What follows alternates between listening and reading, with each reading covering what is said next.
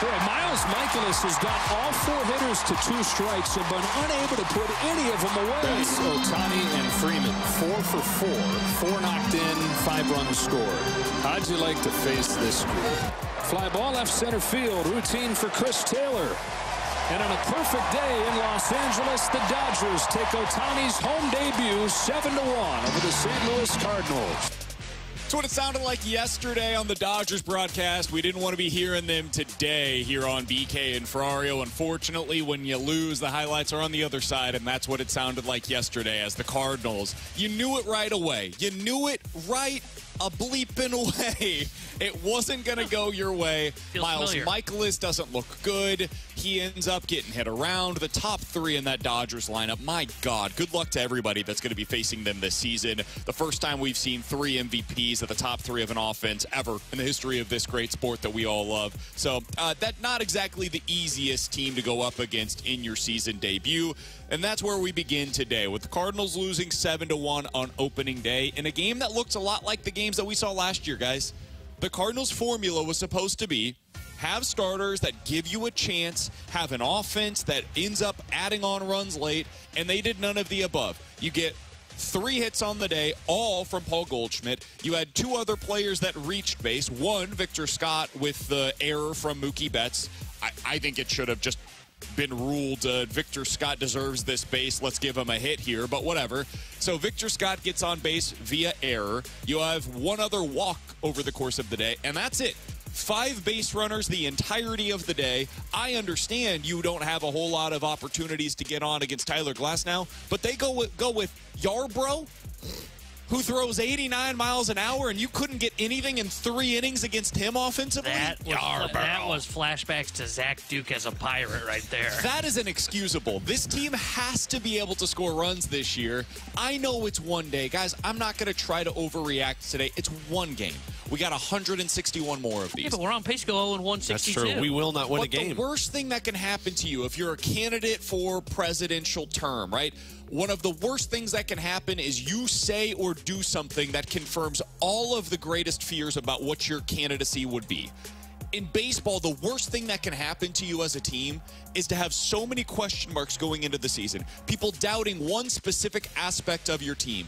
And then on opening day, every single one of those concerns is confirmed based upon the way that you performed, and that's what happened yesterday. There was nothing unlucky about that. There was no batted ball luck that went against them. No, it was a pitcher that plays to contact, that got hit around pretty hard, including a couple of home runs, and you find a way to lose 7-1 on opening day. Alex, what was your biggest takeaway from that? I mean, it wasn't even the full game that confirmed my fears about this team. It was the first inning. And if you want to broaden it, it was the first 3 innings. I mean, that first inning for Miles Mikolas. And look, I get it. 1, 2, 3 punch is going to be the best in baseball. No ifs, ands, ors about it. Like Shohei Ohtani, Mookie Betts, Freddie Freeman. But, I mean, Miles Mikolas, what was he at after the first inning? 23, 24 pitches? I think he was almost at 30. Yeah, and you were already giving up the 2 runs. It felt, and honestly, that would have been a lot uglier if not for Shohei Ohtani thinking Mookie Betts was going around third. Tinfoil Ferrario here. Shohei bet on himself to have a triple in his first at-bat. And screwed himself there. But regardless, 29 pitches, by the way, after the first inning. I mean, that confirmed my biggest fear about this team in the first inning. Guys, Miles Mikolas is supposed to be your second best pitcher. And again, I understand it's the Dodgers. I won't overreact because it is one bleeping game against what will be the best team in baseball with that 1, 2, 3 punch. But, I mean, like, there's no finishing about it with Miles Mikolas. Like, we heard it there. All of those runs came on 2 strikes against the Dodgers. There's just no finishing push there with Miles Mikolas. It seems like everybody's got the jump on him, and he's a pitch-to-contact pitcher. And I'm sorry, but pitch-to-contact is not going to work against other teams like this with your team. Yeah, that's where I was. It was another reminder that pitch-to-contact is a tough way to live in the modern game. Like, it really is. I mean, you mentioned it. 4 straight batters with 2 strikes. Well, you know what that reminds me of last year? It reminds me of their 2-strike problems a year ago. And they thought maybe that was pitch sequencing. You know, maybe it was Contreras not calling the right pitches. Well, when Mikolas is on the mound, he's just a pitch-to-contact guy. It's a lot harder for him to put guys away. I was stunned he had 5 strikeouts in the game. Me too. And though, yes, that was kind of what I feared for the Cardinals pitching. What I fear more is I still think this offense is going to be very good. They got shut down by a legitimate ace that when an ace has his A game, as you're going to see a lot in baseball this year, they will shut down any offense. What concerns me more, though, is that this starting pitching, sure, they want them to eat innings, is that you're done by the third inning. I mean, when you're down 5-0 after 3, guys, that is a tough mountain to look up on. And that's supposed to be your second-best pitcher. Now we've got to go through the next 3 that we're very concerned about with this team. And this gets to something that I looked up earlier today. T-Bone, we were talking about how pitching can be the thing that puts you over the top. Even when last night you see that's the A stuff from Tyler Glasnow. But in his first game, he didn't have his A stuff, and he still went 5 innings for the Dodgers, gave up, I think it was 1 earned run against the San Diego Padres, a solid lineup. They've got, kind of similar to the Dodgers, a really good top half of the order, and then just kind of guys filling out the bottom half. But Glasnow was really good in that one as well when you look at just the overall end results, gave his team a chance to win. That's what great pitching can do against any lineup that it sees. Offense is harder. Offense is the thing that is more erratic. We talk about it a lot with the Cardinals. They're not the only team that plays this way, right? When you go up against great pitching, most lineups get shut down. It's why when we get to the postseason, the games are lower scoring than they are in the regular season because all you're seeing is the best starters, the best relievers that a team has to offer. So, Miles Mikolas last season, when he went up against playoff teams, which is what he saw yesterday, that's a playoff team wherever you think they end up. 13 starts against playoff teams, went about 80 innings essentially, averaged 6 innings per start, had a 5.5 ERA against them with a 1.4 whip. For context, to give you like an example of what does that mean? What does a 5.5 ERA and a 1.4 whip mean? That is Patrick Corbin from last year. Patrick Corbin on the season had a 5.2 ERA with a 1.4 whip. So Mikolas was slightly worse against playoff teams last year than Patrick Corbin was on the season in its entirety. The reason why I think that it's okay to have a little bit of, or was okay at least, to have a little bit of confidence heading into this season for Mikolas is what he did in 2021. Miles Mikolas in 2021 had 8 starts against playoff teams. In those 8 starts, he averaged more than 6 innings, had a 2.2 ERA, and a 1.0 whip. For context on what that means, last season, Blake Snell had an ERA of 2.2, which is what Miles Mikolas did last year, or 2 years ago against playoff teams, and Garrett Cole was the closest comparison for that whip of 1.0. So you had a guy 2 years ago that performed like some combination of Blake Snell and Garrett Cole, and a guy last year against playoff teams that performed like Patrick Corbin against playoff teams. So who were you getting this year? Well, there's one thing that changed. I think if there's any pitcher in Major League Baseball that benefited the most from the shift, it was Miles Mikolas. And yesterday you see what it means, again, for that kind of a pitcher to not have the shift behind him. I think we underestimated the value of that shift behind a guy like Miles Mikolas. I think the Cardinals underestimated that value. And the other thing, and I wanted to get to this from the text line, guys, I got to ask you the question. Why was the infield in with a man on third and 1 out and a 0-0 score in the first inning with Miles Mikolas pitching batting practice to Freddie Freeman? I did not like that decision. I hated it. I absolutely hated that decision. You have to concede that run, man. It's Mookie Betts on third base. You're not throwing him out.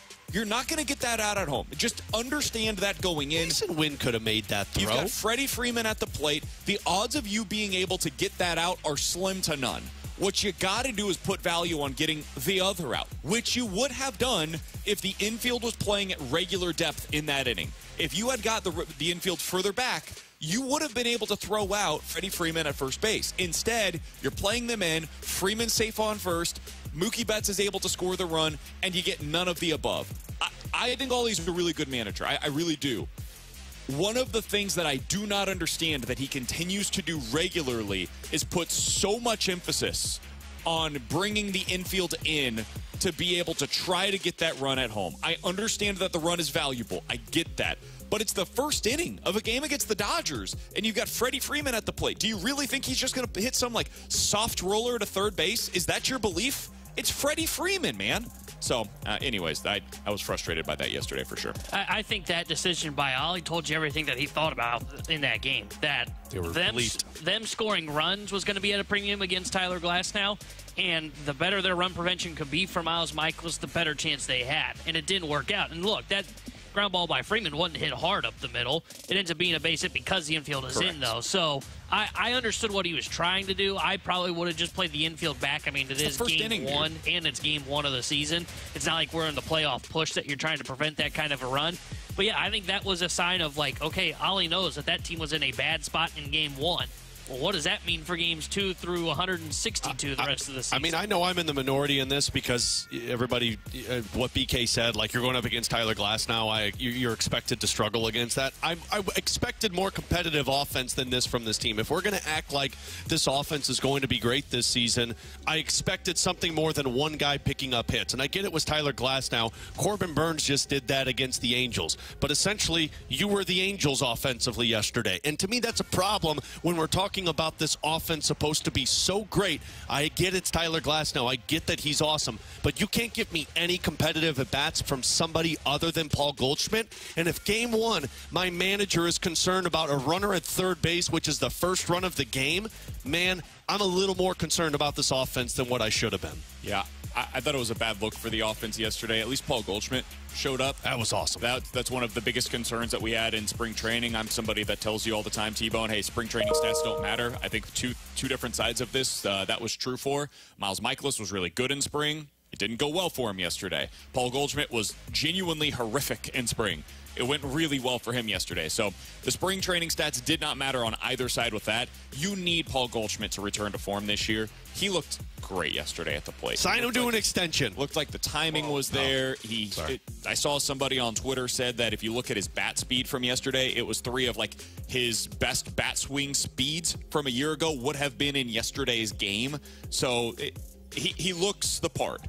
Now it's about sustaining that and doing it over 162. We get all of that. But Goldie being back to form, it's why he was one of the top 3 players in our 20 most important players list. That was an encouraging sign for him.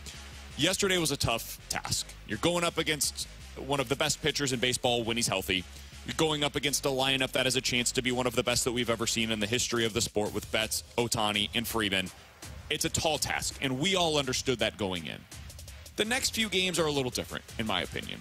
You're going up against what is still a great offense in the Dodgers, but the pitching is different. Gavin Stone, Bobby Miller, those are 2 young starters that you should at least have an opportunity to hit a little bit. Yamamoto, we have no idea if he's going to be good in Major League Baseball or not at this point in the season.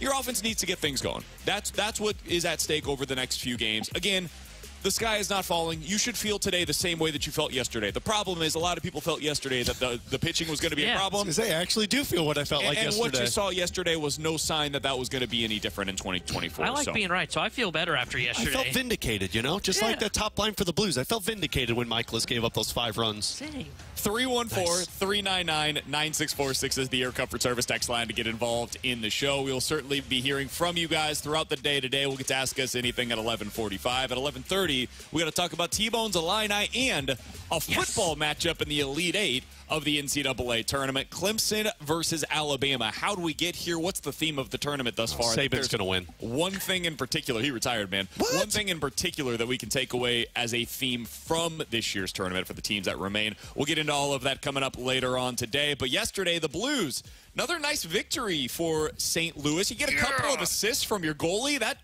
typically ends well for you. This stretch run, though, is a reminder that they still need to overhaul the defensive core. We'll tell you why next year on 101 ESPN.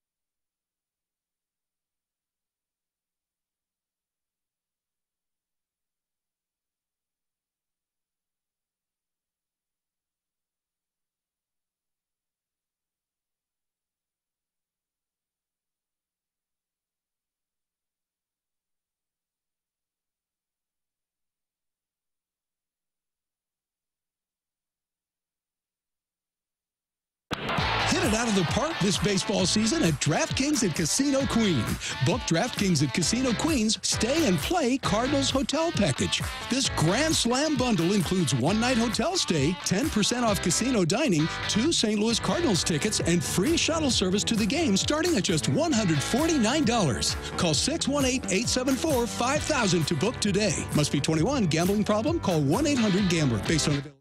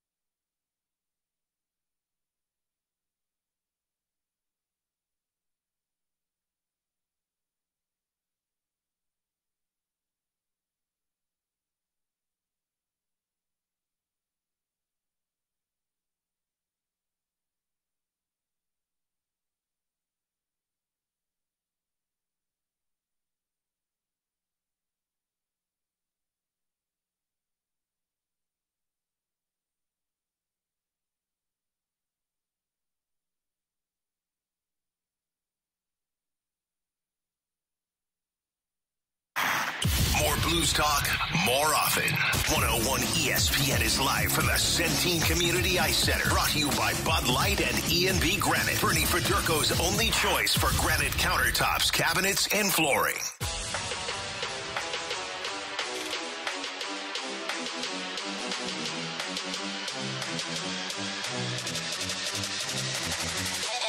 Moves through center. Toropchenko brings it in. It's the trailer. Score!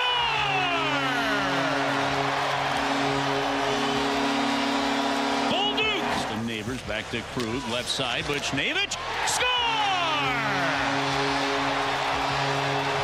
Grabs a piano off his back and he threw it into the crowd. Moves into Saad. He scores! Kyrou finds Saad. Saad buries it. 3 seconds to go, and that'll do it.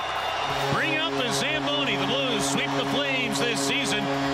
They get 2 big points on a scrambly game here tonight at Enterprise Center. A 5-3 win. Alongside Alex Ferrario and Tanner Hendrickson, I'm Brandon Kiley. That's what it sounded like right here at your home of the Blues, 101 ESPN last night, as the Blues get a much-needed victory, 5-3 against the Calgary Flames. Not a game that was overly exciting in the first period, but yet a frenetic third period. Ended up being a lot of fun to watch, Alex. They find a way to come away with the victory. Let's talk about the positives first. You needed to win that game to give yourself any chance of being able to make the postseason. Basically, every game from here on out is a must-win. If you look at the way that things are set up, the Blues have 9 games remaining. You're at 82 points currently. So to give you an idea of what that means, LA is now technically the team that you are chasing. They have 87 points with 10 games remaining. Vegas has 88 points, but they have, like you, 9 games remaining. So what would that mean? If these teams were to go like 500, LA and Vegas down the stretch, LA would finish with 97 points, Vegas would finish with 98 points. So you're trying to get to that like 98-ish point threshold. To do so, you would have to go 8-1 in your final 9 games of the season. In other words, man, win out. Win out and give yourself a chance. We'll see what happens from there. It's going to be a tough road no matter what, but your only real chance to be able to make the postseason at this point, 8-1 down the stretch it ain't going to be easy. But, Alex, what did you see from them last night that, if you were an optimist today, would give you hope that that can happen? Yeah, and I mean, I even would go even further with that, 8-1 and say 8-0-1. Like, I don't know if you can lose a game in regulation. You have to earn points in every single game, which is tough to say because you got 4 matchups with Edmonton, Nashville, Carolina, and Dallas in between all of these easier games. Would you say that 2 points in a swing, like maybe if you had won in regulation to where you Vegas, shouldn't have won, that would have helped you a little bit, maybe? Probably. Like if it was that head-to-head game against Vegas where maybe you finished the third period with your goalie pulled, for example, and you had the extra attacker and scored in regulation to win that one, and they don't get the extra point and you do. But see, you're saying that would have helped? But see, none of those games would have mattered if, say, you pull the goaltender to try and get that extra point and Vegas buries it and you don't get any points in that game. You'd still be alive. No, you probably wouldn't because, see, now you're not chasing that team that's picking up points. Now you'd have 80 and LA would have 87 and you would just have to go 9-0 instead of 8-1. So we're still going undefeated down the stretch no matter what. Yeah, you had to do it either way. So I would stick with the undefeated rather than pull the goaltender and go undefeated. Look, I mean, if you are an optimist, here's the thing. You didn't play your best game against Calgary, and you still found a way to win. That gives you the optimism because a lot of the games that you're going to be playing down the stretch are against these types of opponents. And we've talked about it, the Columbuses, the Chicagos, the San Joses. You've played those opponents. You looked bad and you didn't win. Now at least you're finding the offense, and you know your goaltending can hold you in hockey games, and you won that game last night. Did you get the benefits from some officials? Probably, but you still won.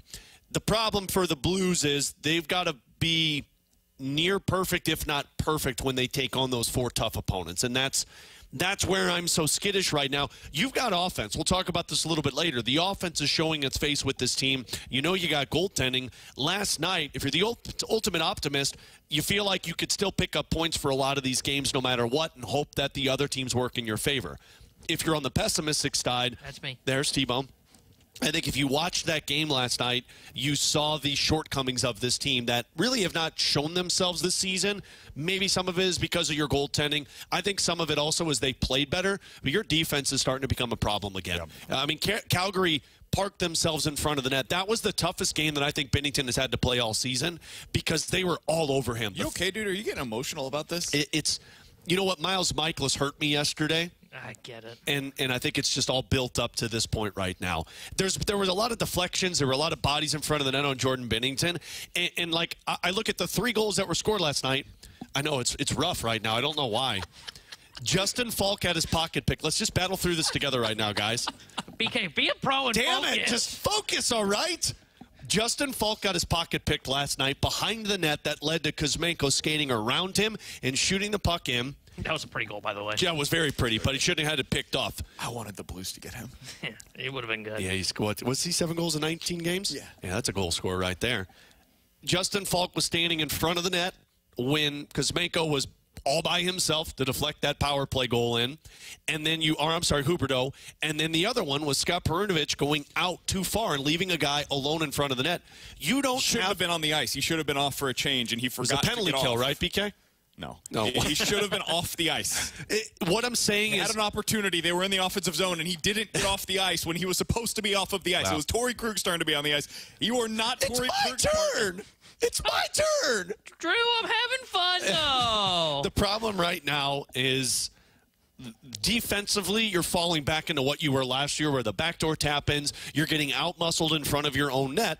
And if that's where we're at, well, welcome back to what we talked about a couple of weeks ago. Like, if you're going to make this right, we got to go back to fixing your defense right now because I love the way Nick Leddy plays, love the way Torrey Krug plays, Kessel, Parayko. It just feels like you have to fix certain areas that you're getting beat in front of your own net. Yeah, I think there's a lot of truth to that, and we've known for a while, though, this team has to outscore its own issues, and they have to have Jordan Binnington or Joel Hofer, whoever's in net. Hofer's been really good this year as well, but specifically right now with Benner getting the majority of these opportunities in must-win situations, you need Benner to save you. That's just going to be the reality of what this team is, where they're at. And so far this year, he, for the most part, has. There's a nerdy number for the NHL called goals saved above expected. Essentially, it goes with the old expected goals stats. How often do you save those chances? And for Jordan Binnington, this has not been a kind statistic to him in the past. He has not been somebody that typically rates out well in this. This year it has. He's essentially tied for 4th in the NHL in goals saved above expected. He's behind Connor Hellebuck, Thatcher Demko, Anthony Stolarz. The Florida Panthers guy has been really good this year. I'm not super familiar with his game. Been good, though. And then it's Jordan Bennington, Bobrovsky, and Jacob Markstrom. So Benner's been really good. He has saved your ass time and time and time again. It's just really hard to win that way, man. It's really hard to consistently be able to make those saves. And thankfully for the Blues, last night the offense is able to step up. I got to give a shout-out, by the way, to Nathan Walker. I don't think the Blues win that game without his fight. They don't win that game without his fight. Steve Ott said so afterwards. I don't know why it took so long for this team to believe that Nathan Walker... Like, one of the things, and I understand, like, man, this team is right about things way more often than they're wrong. And they know more about hockey. They've forgotten more about hockey than we will ever know. But I am confused as to why it took so long for Jake Neighbors to get the opportunity on the top line when he has clearly shown that he is deserving of such an opportunity. And I think Jordan Kyrou, by the way, has been much better on that second line given what the matchups are. We saw it again last night with the forecheck.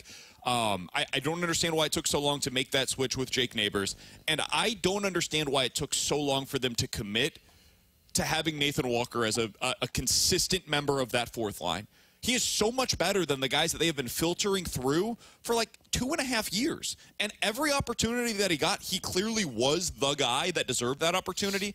It is really confusing to me as to why they did not commit to him. He has everything you want. He does have a little bit of offense. Yeah. He's got the speed. I understand that he's tiny, like he's T-bone size, but tinier. He has some tenacity to him, dude, clearly, and he is completely unafraid of being able to stick up for his teammates. And if you need some spark, man, he'll go out there and do that for you. I ask this in all honesty to you guys. How many guys on this team will drop the gloves when he knows the team needs momentum? Shin's willing.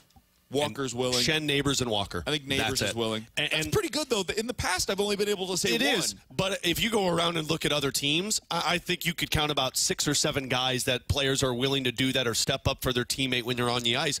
And I ask that because you got to have somebody who's willing to take a blow for the team. And Neighbors said it perfectly, and I thought it was perfect how they played that because he takes the penalty, they score 8 seconds later. And Neighbors said after the game, like, we have to capitalize on what Walker did. Otherwise, it doesn't matter. And I think that's part of the reason why you see guys not doing it, because sometimes the team doesn't have life after somebody steps up and makes a big play like that. If you don't capitalize on your teammate doing that for you, well, then you're wasting it. And I'm with you. Nathan Walker was the reason they won that game last night. Can I read you a couple of the quotes on Nathan Walker from the players in the locker room after the game? Because I think it speaks to just what this guy means to the team. And I actually think this stuff really matters a lot as well. Like, Alex, are you saying the locker room stuff matters? Well, that's what I'm saying. Is like we've talked so much about the leadership and what happens in the room. Man, no, forget what happens in the room. What happens on the ice is what matters to me. And Walker shows it. Like, he shows how much he cares about his teammates based on what he's doing on the ice. That, to me, is what matters. So you hear this from Brandon Saad. Quote, "We're a little bit flat. He brought the passion and the energy. You could see it. You could see the whole bench lit up out there after it. So good things came after."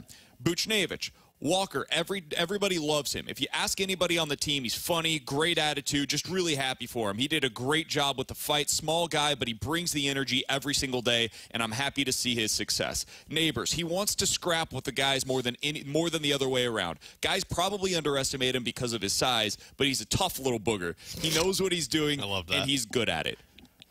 You know who the comp is for Nathan Walker? And Grant and I talked about this. He's Vladimir Sobotka. That's exactly who I think Vladimir Sobotka. What he was supposed to be. Well, first time around. Yeah, before he went to the KHL and thought he was a goal scorer. But for Blues fans listening, remember what Vladimir Sobotka meant to that team. He was that spark. He was a guy that would go out there and push back. He could score goals, but teams underestimated him. That's what Nathan Walker is. And you need a guy like that. They have figured out this fourth line. Zach Dean's getting an opportunity down there right now. He looked good last night. It was small time, but I thought he made a couple of nice plays. And he was on the penalty kill late in the game when your team was up by a goal in the third period. We said it before the season. If you could have one thing this year, it wasn't necessarily making the playoffs. It was finding guys that are going to contribute towards success in the future. Yeah. Right now, you're finding that. Toropchenko's clearly a guy like that on the fourth line. Walker, a guy like that on the fourth line. We'll see with Dean. It seems to be positive results so far, but it's super early. It's a limited sample size.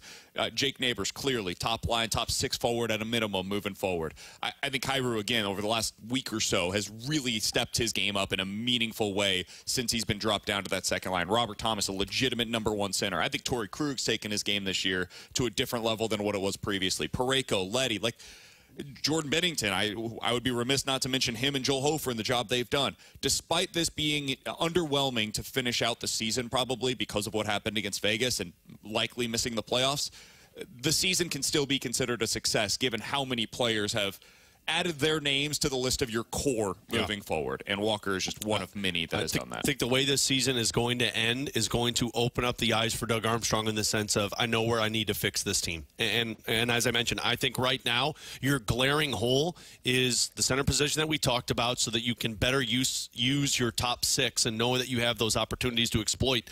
But it's fixing the problem on defense and finding somebody who can log a lot of minutes and clear the front of the net better than what this team can. Last year, I felt like the Blues were that cartoon character where they're in the little boat and there's holes that are filling the boat with water from everywhere. And so they have 27 different arms that are trying to plug all the different holes, and you don't even know where to start.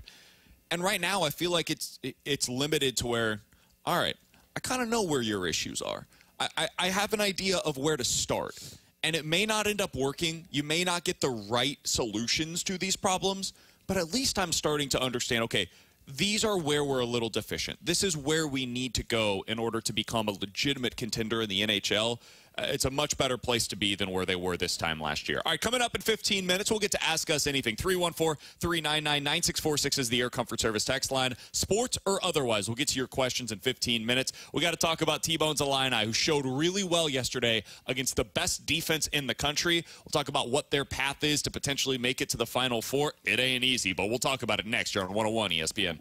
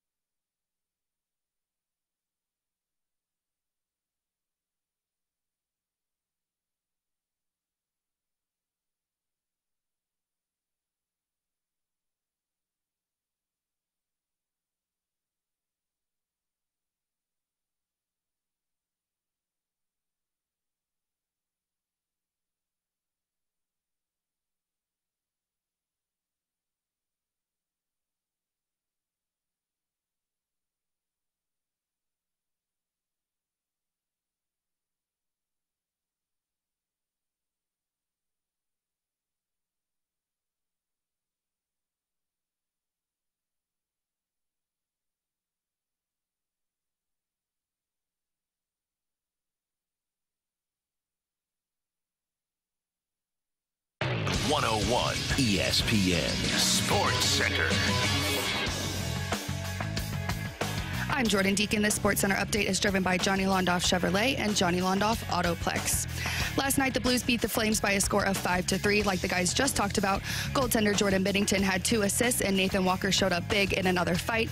The Blues are wrapping up this homestand against San Jose tomorrow night at 7 o'clock, and we'll have the first community pregame show for you starting at 6. St. Louis City SC is also getting back into action tomorrow night. They are in Utah, taking on Real Salt Lake, and kickoff is set for 8:30.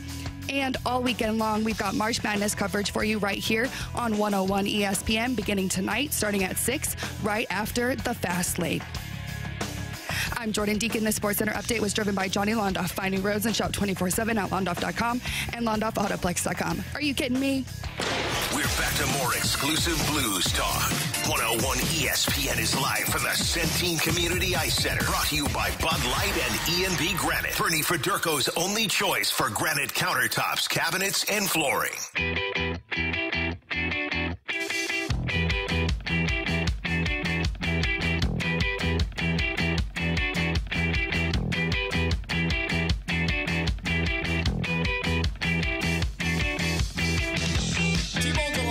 Continue to fight on here in the NCAA tournament.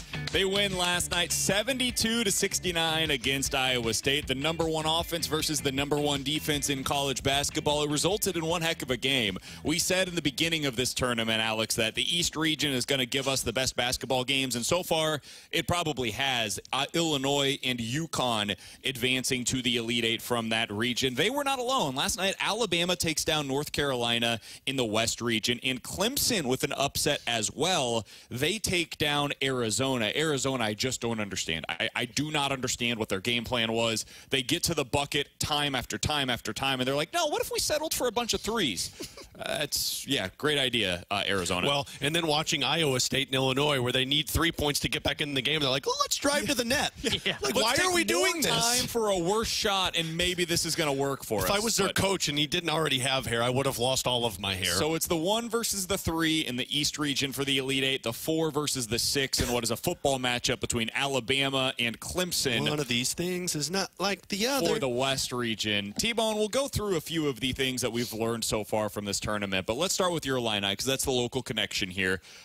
The offense has been spectacular. They miss a bunch of free throws yesterday. It doesn't end up costing them. It will if that happens again against UConn. But what's been your takeaway from your squad making it to the Elite Eight for the first time in almost 20 years? I said this going into the tournament, and it continues to reign true. They're just so balanced. That and really the biggest thing for them here in the tournament is their defense has gotten to another level. You know, my biggest concern with them going into the tournament was, man, I don't know if they can win a game if it comes down to a defensive slugfest like last night was. Last night was a slugfest, and they were able to hold their own defensively. I thought they were great and really good defensively. They'd gotten into some foul trouble on coming off of screens away from the ball. That's why Shannon had to sit on the bench, which terrified the crap out of me. But I'm more impressed with their defense than I am their offense coming in through the Sweet 16 going into the Elite Eight, because I didn't think they could play at this level defensively. And here they are. They're playing really well. Offensively, they're still a menace, and they continue to have balance. Scoring last night wasn't, you know, necessarily that way. I mean, Damask had just 7 points, but he was a contributor. 6 rebounds, 5 assists. Like,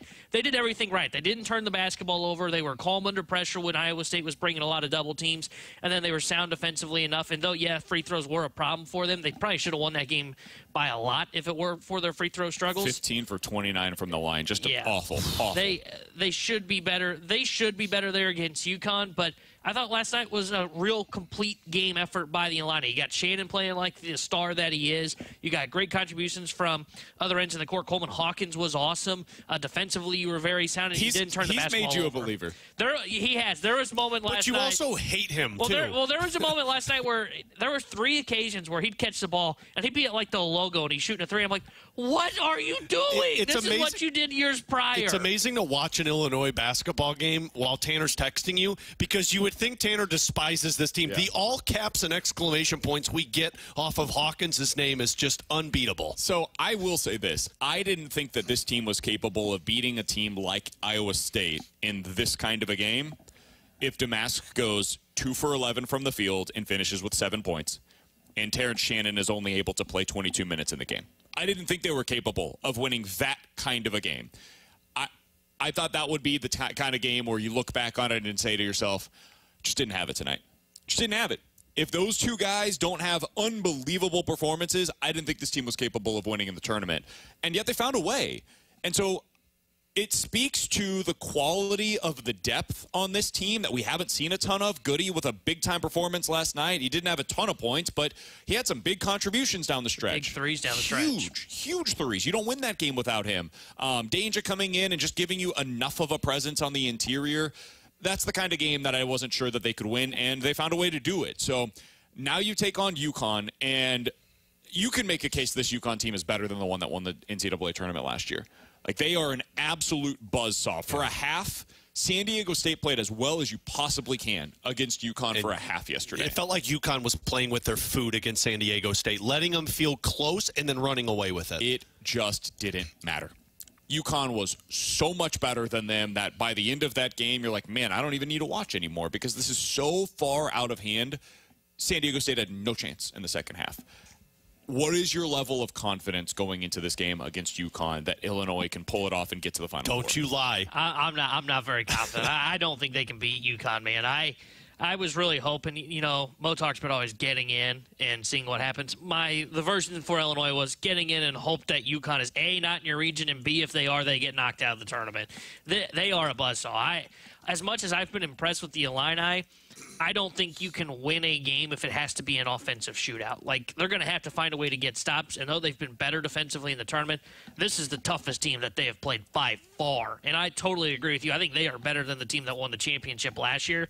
If you told me to go on like a scale of like 1 to 10 how confident I am that the Illini beat UConn, I'm not going to lie, I'd probably be at a 2. Like, I just think UConn is that freaking good. Yep. And look, to be honest with you, the Illini got bounced by UConn. Long as it's not like an absolute just killing, I would be totally fine with the result. Because I said the ceiling for this team was Elite Eight. They get to the Elite Eight, they probably to beat one good team in the Sweet 16, which they did.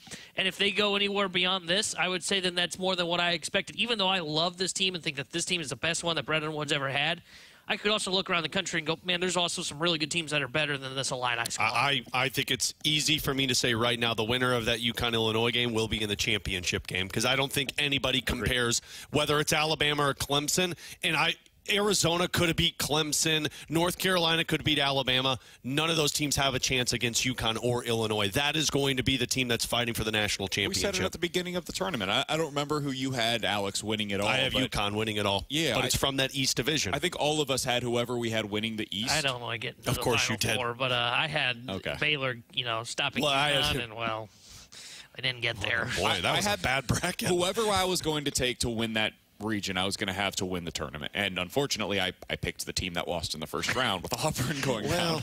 But Bruce Pearl had other obligations. Yeah, he had to be on the broadcast last night. But I think we all felt that way. When we saw the draw, it was like, okay, beyond the 4 seed, I don't really care about most of these teams, but the top 4 seeds in this region were all unbelievable. And so the path to get there was going to be incredibly difficult, and whoever did it, I thought was going to probably win the tournament. So ultimately what we have left is UConn versus Illinois. I'm with you. I think it's like a 3 out of 10 in terms of my confidence that Illinois can come away with a win. But you play the game 100 times, you maybe win it 1, maybe you win it 2, 3. That's all you need. Weird stuff happens in the NCAA tournament. We've seen certainly a lot worse teams than Illinois make it to the Final Four. They're going to need a big game from Domask. As much as Shannon has to go for probably 30 in that game, Domask doesn't give them 15 to 20 points, they're not winning. Like that is just how good UConn is. You have to have your 2 stars probably combined for 50 points, and then whatever else you may get from, whether it be Danger, Goody, Guerrier, like all those guys are going to have to be contributing. Shannon and Domask are going to be the guys that are going to have to really settle that one down. I will say this. I hadn't really thought about it yet, but so Illinois to win it all, I forgot. I can't bet on it. I have no idea what their odds are because we can't bet on it. Yeah, I forgot about that. If you're in a different state, like if you're listening to us right now from Pennsylvania or wherever. Oh, thanks, first of all. Absolutely, Colorado, wherever you might be. I would recommend taking a look at what Illinois' odds are to be able to win that game or to be able to win the tournament. Because if they do get by UConn, their odds are going to go like way lower than they are today. I think it might end up being worth potentially placing a little bit of a bet there because your odds are going to be way lower on them to win against UConn than they are to win the tournament right now. Like the money line odds wouldn't be quite as good. I think it's probably worth a little bit of a bet there because if they do get past UConn, I think they're probably going to be labeled as the favorite at that point in time. All right, one other thing that I wanted to get to from this year's NCAA tournament. Alex, I use KenPom as kind of my guide for who the best teams are in college basketball. Instead of going by points per game, they go by offensive efficiency. Instead of going by defensive points per game, they go by defensive efficiency. So it's basically what is your efficiency as opposed to how many points do you score. The reason why that's important is because some teams play way faster than others, and that will skew how many points you end up scoring, right? So this year, if you look at the most efficient offenses in the country, you look at the 10 most efficient offenses in the country, 7 of them are still playing right now in the NCAA tournament.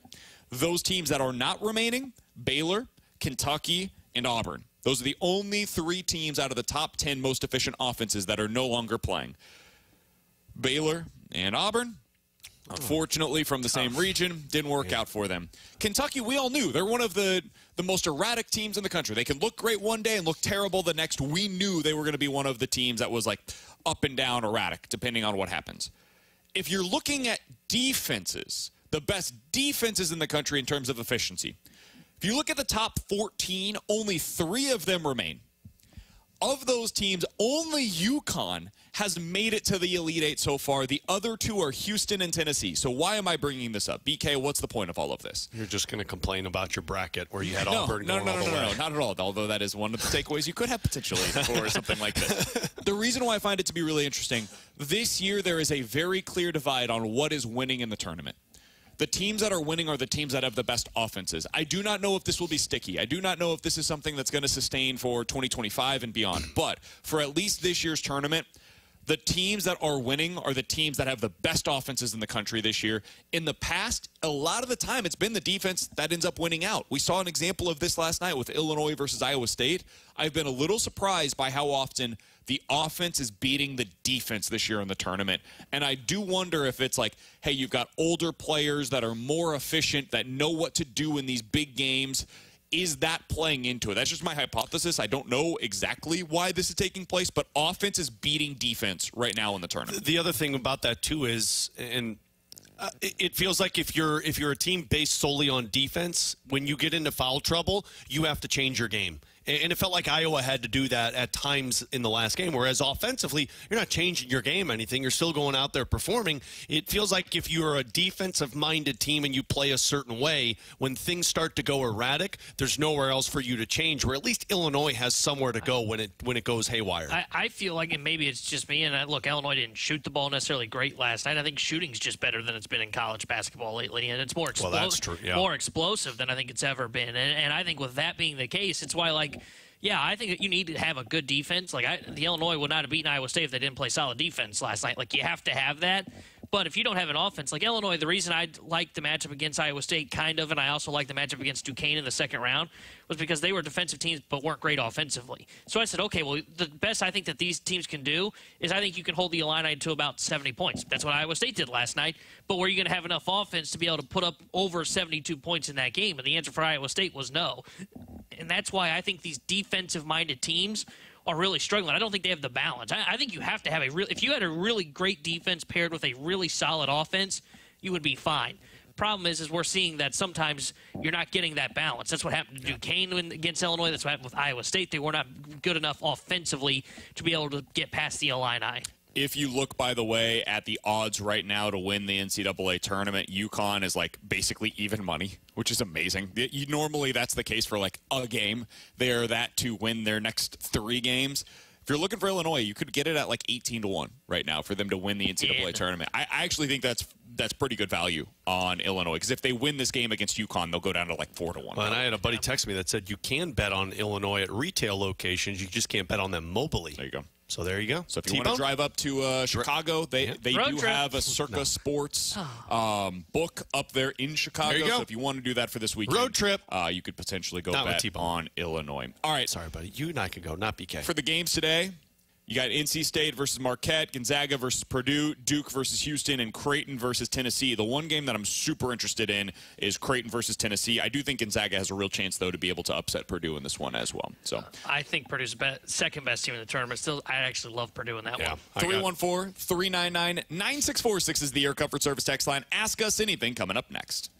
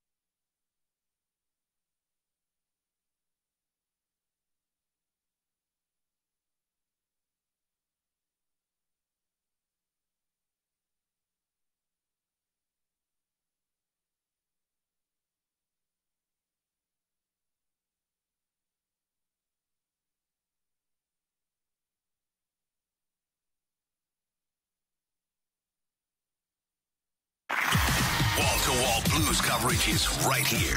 101 ESPN is live from the Centene Community Ice Center. Brought to you by Bud Light and E&B Granite. Bernie Federko's only choice for granite countertops, cabinets, and flooring. You've got questions, we may have the answers. Maybe. It's BK and Ferrario's Questions and Answers on 101 ESPN. 314-399-9646 is the Air Comfort Service text line for Ask Us Anything. If you guys have any questions, sports or otherwise, go ahead and get those in right now from the Air Comfort Service text line. Alex, what's more concerning, the Blues offense or the Blues defense? I would say the Blues defense, because you're going to have potentially 5 guys by the end of the season with 25 or more goals. And then next season, you're talking about more playing time for Zach Bolduc, who I thought showcased his offense last night. I actually thought that line was your best line for most of the game. And you're going to have Jimmy Snuggerud. It's just going to come down to chemistry on offense and getting the right coach in. I think the defense is the part that I'm concerned with, because I love Nick Leddy. I think Leddy has played great this year.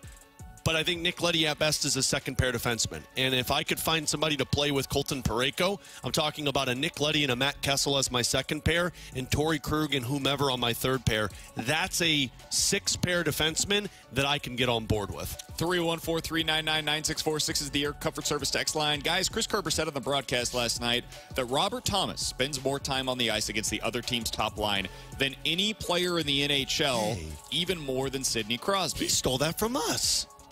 We stole that from the Athletic.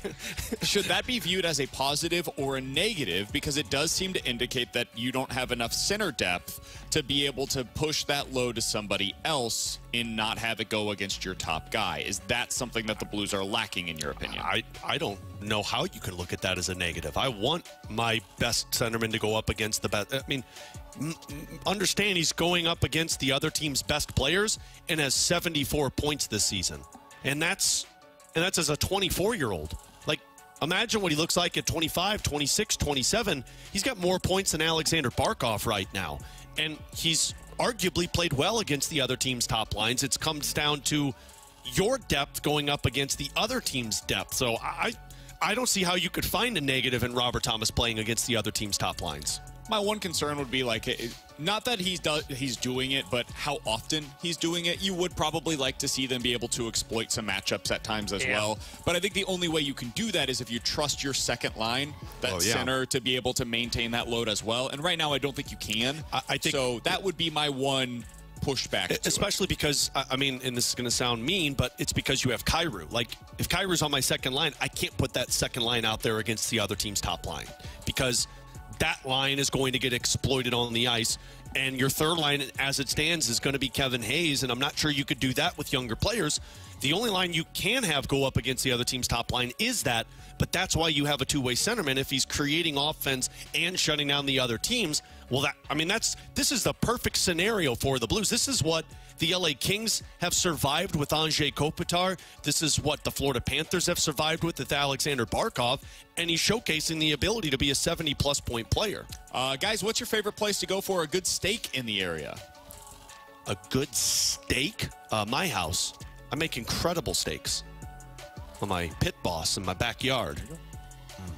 This is going to be a controversial take. Texas Roadhouse. No.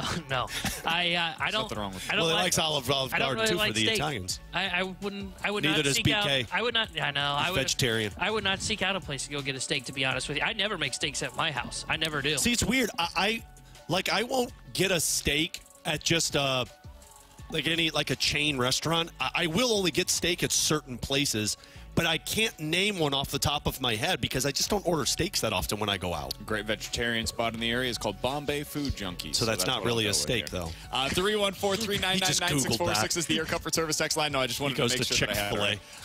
Questions and answers. Guys, can you trust a lineup that has 2 rookies in it that only provide defense as opposed to offense based on what we saw yesterday? I think so. I am not as concerned about the offense based on what we saw in one day of baseball. I know my co-host Alex Ferrario would disagree with that, and that's totally fair.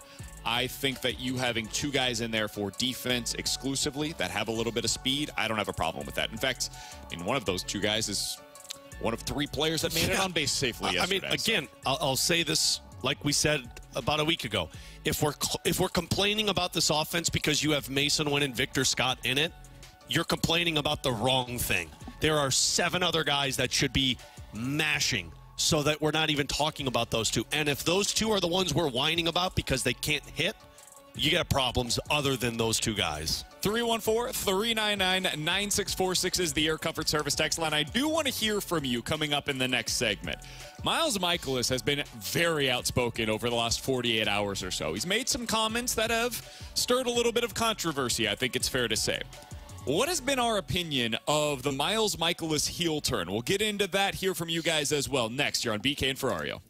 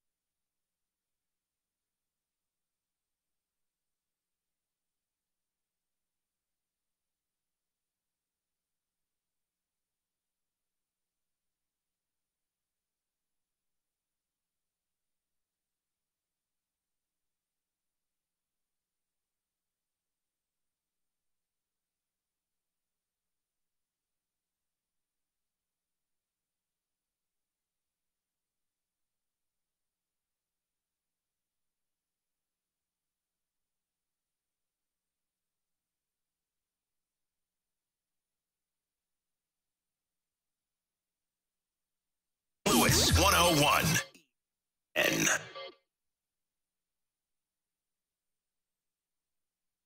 On and off the ice with the Last Minute Blues podcast with Jamie Rivers and Donnie Fandango of 105.7 The Point. Blues opinion, talk, and speculation. It's what we do. Download the Last Minute Blues podcast on the 101 mobile app or at 101ESPN.com.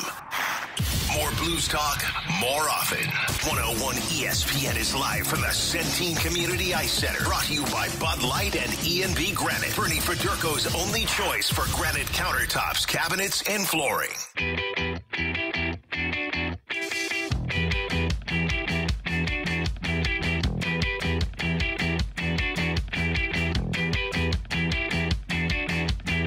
Mikolas provided some billboard material for the Dodgers coming into this opening day start, and they all might be a little extra focused because of that, Joe.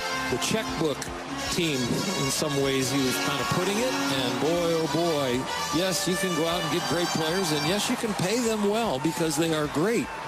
You put them all together, and you have the Dodgers. Yeah, I will say this. I am buying a ticket to the movie that shows the game between the checkbook players and the Midwest farmers.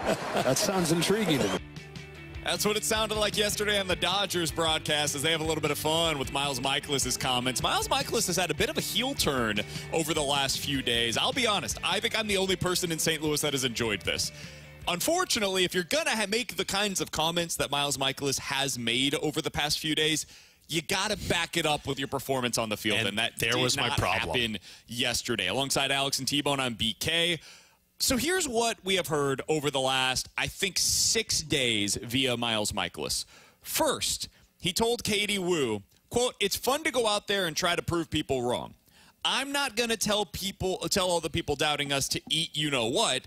I'd like to, but in the off chance that I'm wrong, I look like an idiot. But in the chance that they're wrong and I'm right, that would be pretty neat." That's like saying no offense, F you, but I said no offense. He then said on Wednesday, leading into the Dodger series, "We're not exactly a low payroll team, but you've got the Dodgers playing checkbook baseball. And we're going to go out there and be the hardest working group of Midwestern farmers that we can be out there.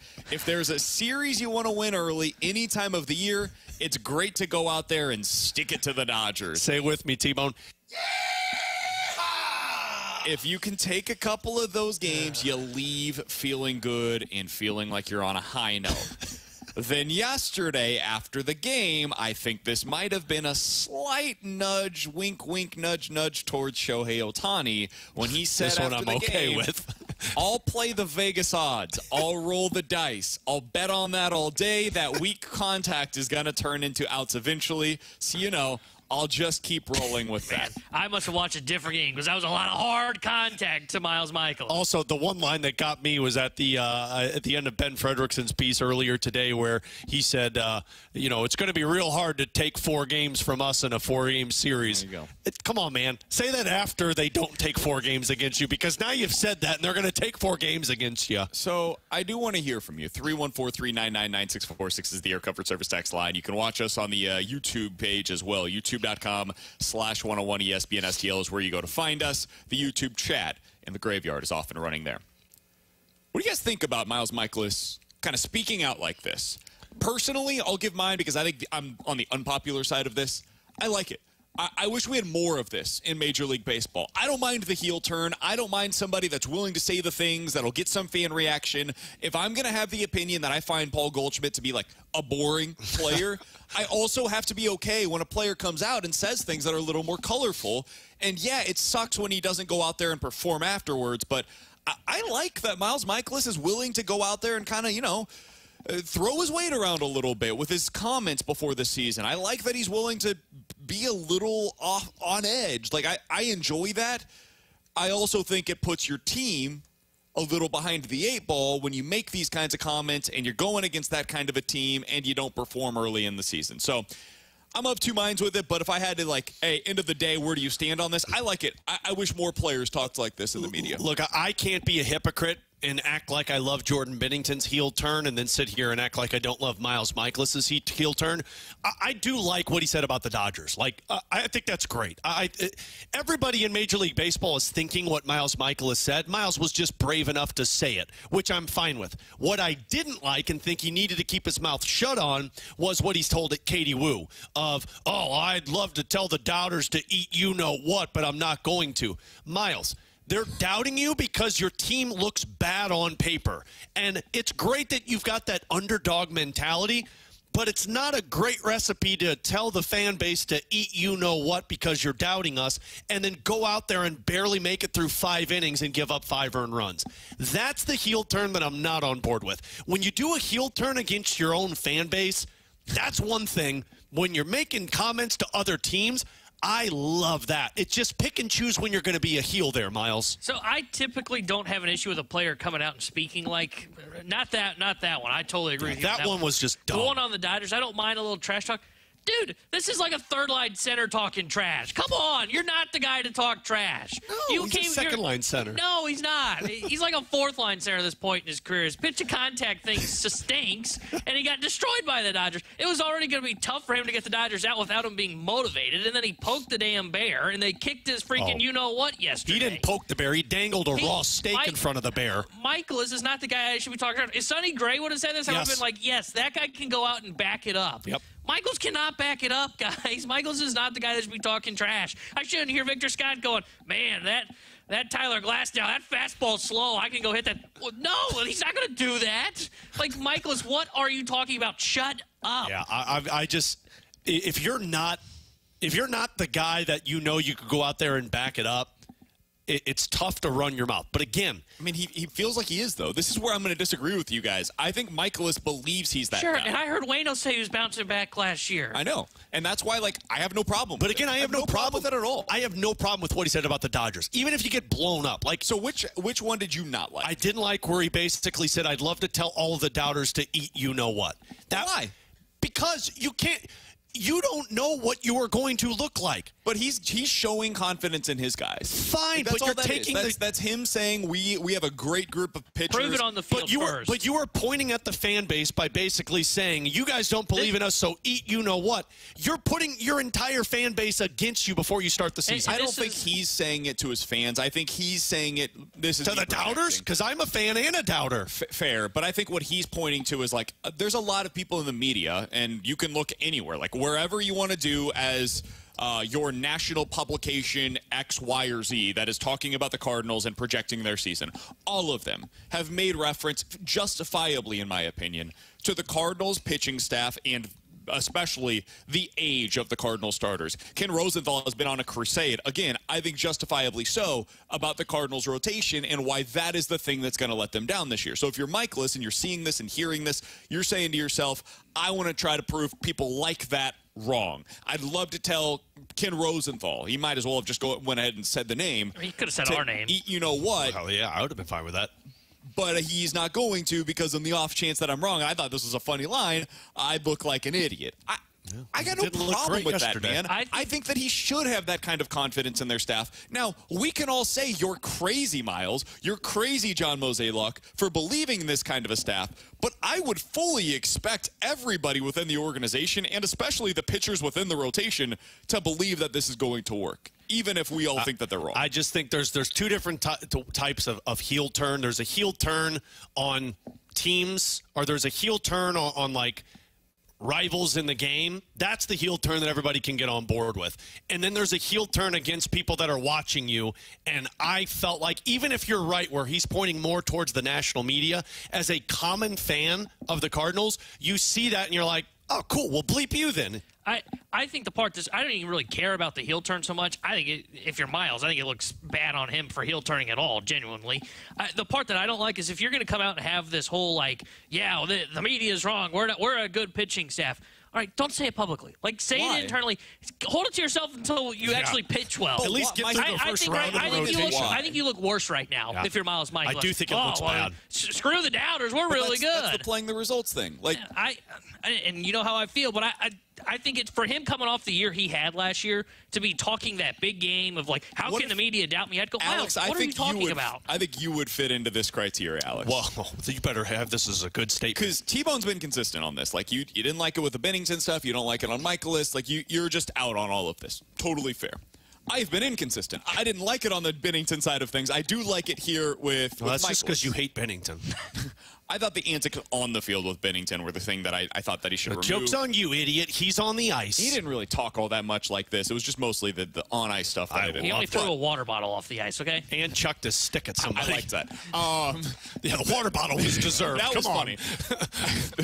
Bennington just threw a water bottle. He just walks by him and chucks it in the middle of his post-game presser. It's amazing. Absolutely amazing. All right. You liked the Binnington stuff. But you don't like this from Mikolas. But Binnington never did the difference. Binnington never did a heel turn towards the fan base. Binnington did a heel turn towards. So that's what you're caught up on is the. Yeah, I love what he did with the Dodgers. I love the Dodgers side of it. I don't like what he said with Katie in terms of for the people that don't believe in us, eat ish. I think that's a bad look for people that deservedly so have a lot of doubt about this team. I think silent confidence would have been better in that category. I think if the comments to Katie Woo for Miles Mikolas would have been, there's a lot of people that don't believe in us, we'll prove you wrong. I think that would have been a great comment, even if you looked like trash. So it's the colorful language that he used. It's the foul language that he used. And if you know me, I say that real tongue-in-cheek. I'm like the damn Sopranos around these parts. It's not even the language. It's just the way that it was like, for anybody that doubts this, I'd like to tell you to eat ish, but I won't. Okay, but you essentially did. Yeah, he did. That's what he did. And guess what? A lot of people doubt you. And then you just went out and did that. Now people are going to hate you even more for what you said and what you just did on the field. And look, Miles, I know you're probably listening to the show because you clearly pointed out a lot of the national Yeah, he was talking about I'm not going to tell you that the old pitchers in this staff outside of Sonny Gray suck, okay? I'm not going to do that. I'd like to. But in the off chance I'm wrong, I would look like an idiot. But in the chance that you're wrong and I'm right, that would be pretty neat. That would be my response to Miles Mikolas in this rotation. And I would say, I think he would probably tell you, cool. I think Miles has... He'd probably use foul language at me. Yeah, I can't because of some FCC thing. Yeah. Podcast later. I hope he proves everybody wrong. I hope he's right, honestly. The best thing for all of us is that Mikolas' confidence actually ends up turning out to be correct. That's not a good start. Not a good start at all. The performance against the Dodgers made him look bad, and I think he is willing to admit as much. I think he did admit as much after the game last night, where he's like, yeah, you know, like not the way that we wanted to start. I kind of liked his comment about the whole, I'll bet on the soft contact. Now, I love contact. I think that would be a better way to go about things. His performance yesterday was not up to par. It wasn't. I do think that the us against the world mentality is exactly what this team could potentially try to like latch onto. I do think there's value in that. But you have to have the Jordan talent to back up the Jordan comments. You need talent if you're going to go that route. Yeah, and I don't believe the pitching staff does. Maybe. But if you're them, like create that mentality of, yeah, all of you losers think that we're not going to be good enough this year. We're good enough. We believe in ourselves. And it may not end up working out. It probably will not end up working out. But it wasn't going to work out anyway, so at least this is more fun. At least this is something that's a little bit more interesting. Because I'm not having fun. He made me feel personally attacked. And it goes to what we said yesterday. You know, we did the whole vibes check, and man, would I have loved to have done that today. But we did the whole vibes check to open the season. And I said, why are my vibes low on this team? It wasn't about the offense. You know, they didn't have a great showing yesterday. It was about the rotation. My lack of faith in the rotation and the Cardinals and now Mikolas telling me that, I should believe in this rotation. When I can look at just numbers and say, this should not work. There's no belief that this should work. And yet here I am being told, you don't know baseball. You don't know pitching. You should trust in this rotation. What? I think silence does a lot more benefit to this team than what happened with Miles, because now everybody is going, not even that it's bulletin board material, everybody is going to be like, oh, okay, let's see what you have to offer. Every time that rotation steps on the mound now and gives up 5 earned runs, they're going to be like, oh, guess we can eat ish for not believing in you guys. And I think that's fun. I prefer it that way. At least why that you're a jerk. Semi-interesting as opposed to what the Cardinals have been in recent seasons. All right, Alex, I want more Goldie. Jordan Deacon back in the studio for us today, running the board for us, doing a fantastic job. We're broadcasting live, by the way, at the E&B Granite Studios out at the Centene Community Ice Center. Coming up in 15 minutes, we will talk about Victor Scott, his debut, what we saw from him. But next, the Blues are building the core group of players that are necessary to make the playoffs.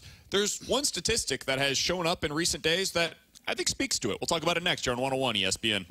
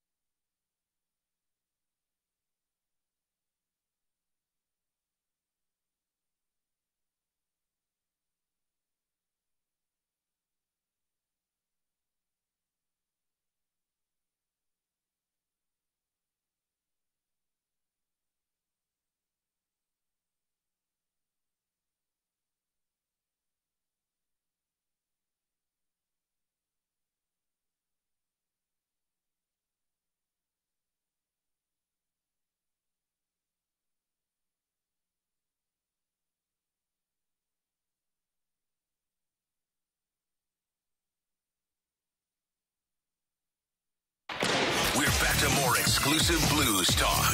101 ESPN is live from the Centene Community Ice Center. Brought to you by Bud Light and E&B Granite. Bernie Federko's only choice for granite countertops, cabinets, and flooring.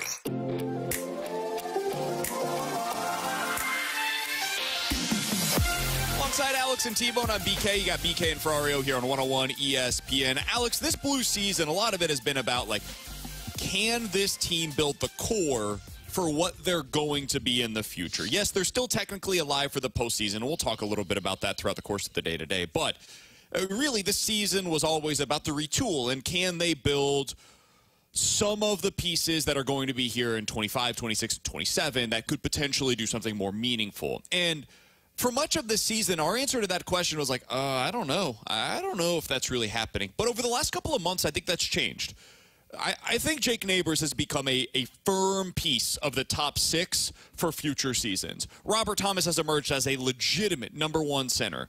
I think at least one of Jordan Kyrou or Pavel Buchnevich should be here for the long term. I think you can build around one of those guys in your top six as well. It's a big piece of what you're trying to accomplish. But we brought this up before the show today, and we were looking it up because you now have 3 25-goal scorers on this team. Pavel Buchnevich, Jordan Kyrou, Jake Neighbors. I don't think any of us really predicted that Jake Neighbors would be a part of that, but he's found a way to do it. So 3 25-goal scorers. There are currently 9 other teams in the NHL this season that have at least 3 25-goal scorers. They are as follows: Dallas, Toronto, Colorado, Tampa Bay, the New York Rangers, the Edmonton Oilers, Minnesota, Vancouver, and Vegas. Guys, every single one of those 9 teams would currently be in the playoffs if the season ended today. You're the only with the exception of Minnesota. Shoot, yes. Yeah, so Minnesota and St. Louis. Excuse me. Take 2. Almost. 8 of the other 9 teams. 8 of the other 9 teams would make the playoffs today. The one exception is the team that has $20 million of dead money towards the cap this year. They cannot use a quarter of their cap space because of buyouts that took place multiple seasons ago. Yes. So let's use that as the other disclaimer here. What does that speak to you, Alex? I mean, it tells me that all of the doubts about this offense should be gone.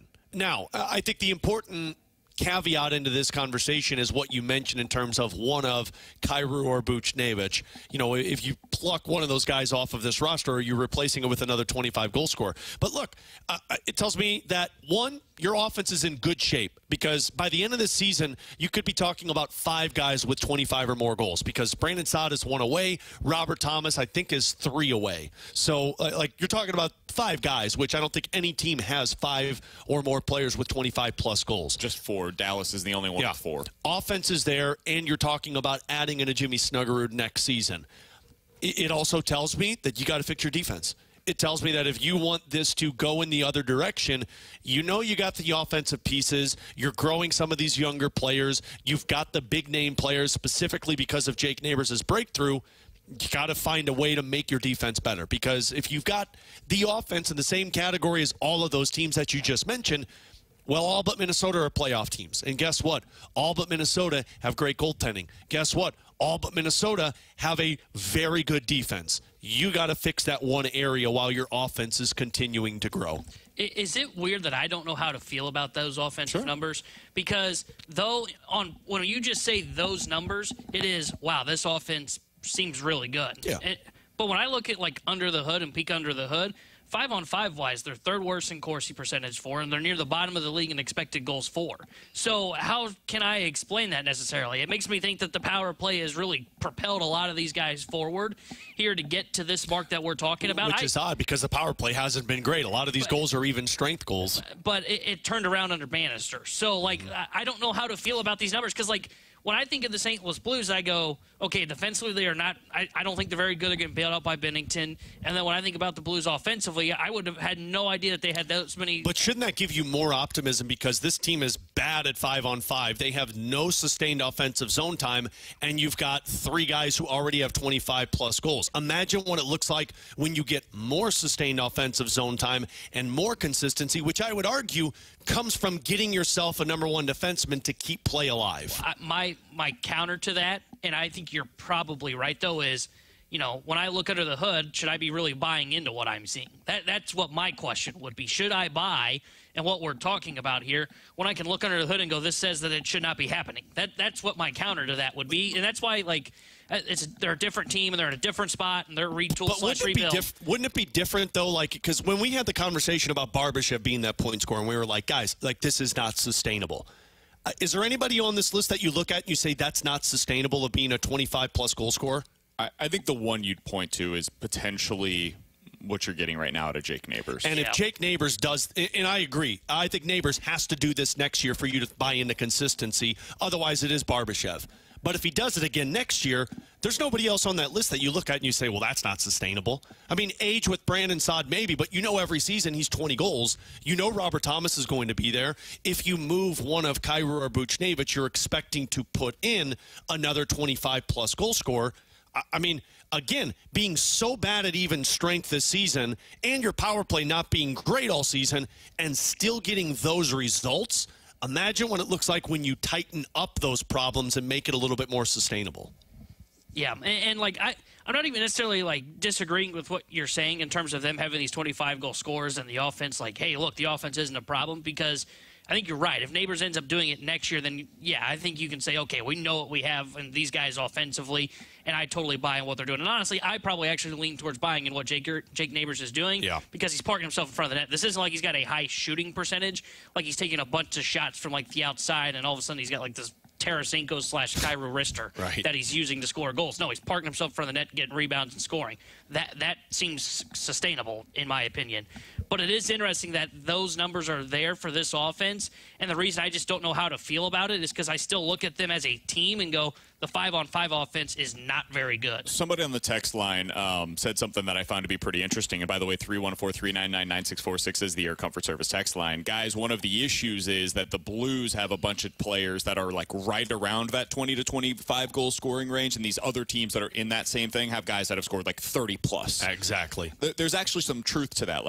Of the teams that have the 3 goal scorers of 25 or more, 7 of the 10 have multiple 30-plus goal scorers. Yeah. The Blues, the Stars, and the Vegas Golden Knights are the only teams that do not fit into that criteria. So, Toronto, for example, they've got guys that are not just in the 25 goal scoring. You got 2 guys that are Rocket Rijard conversation. Exactly, and that's the thing that is different is the Blues, and this has always been Doug Armstrong's philosophy. They're trying to do it with that pack mentality again, right? That's what this roster is supposed to be for now and for the future.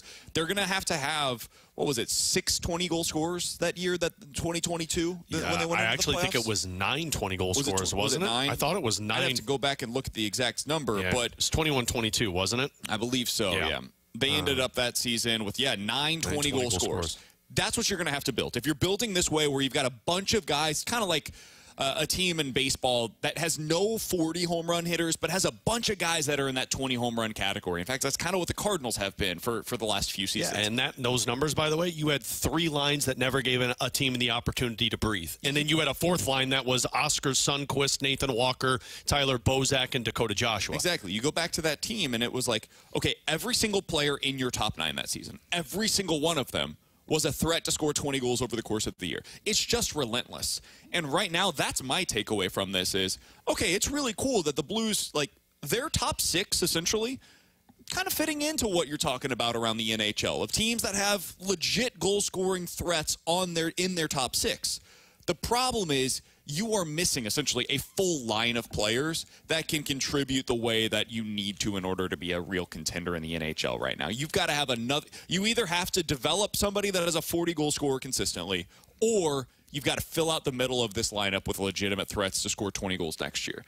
It's got to be one or the other. And until you do that, this is great. It speaks to them, being able to develop from within. Kyrou, Neighbors. I think Robert Thomas is going to be on this list of 25 goal scorers by the end of the season. You've got a lot of that is helpful. Now you've got to do the next piece of it, which is hopefully next year, Jimmy Snuggerud could be added to this list. Maybe Zach Bolduc takes a massive step forward and he becomes a 20-goal scorer. Maybe you're able to have Dvorsky 2 years from now. That is a 20-goal scorer for the Blues. That's the next piece of what we're talking about here. Final thing on this, Alex, before we get out. Are you rooting for Jimmy Snuggerud to be at the NHL level by the end of this season, or at this point are you rooting for his team to continue to win in the tournament? I'm ashamed to say that last night I was rooting against Jimmy Snuggerud, and I understand we all want Jimmy Snuggerud to have so much success and win a Frozen Four, but there was a little part of me that was like, come on, Omaha, find a way to take down the Golden Gophers so Jimmy Snuggerud, because, I mean, they lose last night. You're probably talking about Snuggerud being on this team by Saturday to play against the Edmonton Oilers if it all goes quickly enough.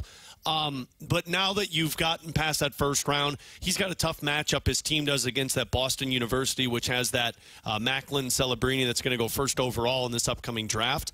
I think I'm rooting for it until it gets to the point where it's less than 5 games. Because if it's less than 5 games, don't burn a year of it. Put him in the AHL and let him play 3, 4, 5 games and then let him start next year. But if you could get him to where you're playing 5, 6 games at the NHL level, I'd like to see it. I know it burns a year of the contract, but as Doug Armstrong told us, I think that's a good problem if he comes here and lights it up for 2 straight years and you have to pay him a lot of money after you've burned a year of his contract. I'd like to see it because I want to know, do we have a goal scorer next season? Because if so, now I could get more aggressive in the offseason. Or is this guy going to have a lot more work behind it before we get him to that level? If so, well, now we don't do too much. I think Snuggerud unlocks a lot of what they do in the offseason. I'm rooting for him to continue to win and to get to the championship game. I always knew you were pro tampering in terms of allowing the guys to service time. Well, he's John Mozeliak's puppet boy. Of course he is. Yeah. If it was BK's world, Victor Scott would be starting in Memphis. He wanted him there. I know he did. I am excited to see Jimmy Snuggerud, and I can't wait for that to happen in the 2024-2025 season. I think it's the best thing for everybody involved. Wouldn't you like to know, though, going into the offseason, if Snuggerud's a goal scorer to where you say, hey, maybe we do learn that. Yeah, I'm not going to learn that in these 7, 8, 9 games. Not even. I mean, 9. let's There's be honest. Did you learn anything about Vrana when he came here after the deadline? Kapanen, like those guys were different though because I knew they were a reclamation project. Do you feel project. like you can learn something from Zach Dean in these final 8 games? I don't think he's the same profile of a prospect as Snuggerud is. Like, in Matthew Nyes played 1 game for Toronto last year, and I said that dude's a top 6 forward. Let me ask this a different way. How much do you feel like we've been able to learn about Zach Bolduc? He's played in 17 games, so he's played twice as many games already as what we would see from Jimmy Snuggerud, and I don't know that we've learned a ton so far. No, I'm with you there, and I think that's more usage than anything. I would be on the stance of play the guy more so I can learn more about it. Yep. But, I mean, that comes down to that's the part that's the unknown. He's not playing him in the top 6. And if that's the case, then I'm on your side of it. Don't bring him over. He's not going to play over Kyrou. He's not going to play over Neighbors. If you bring him over here, you have to play him in the top 6. And if you don't put him in the top 6, then I'd say put him in the AHL. Coming up in about 15 minutes, this is a really important start coming up for Zack Thompson. Are we going to see his velocity ramp up in a way that we didn't for much of spring training? We'll talk about that coming up at 1 o'clock. But next, Victor Scott showed us his value in his first career Major League game. We'll talk about it next year on 101 ESPN.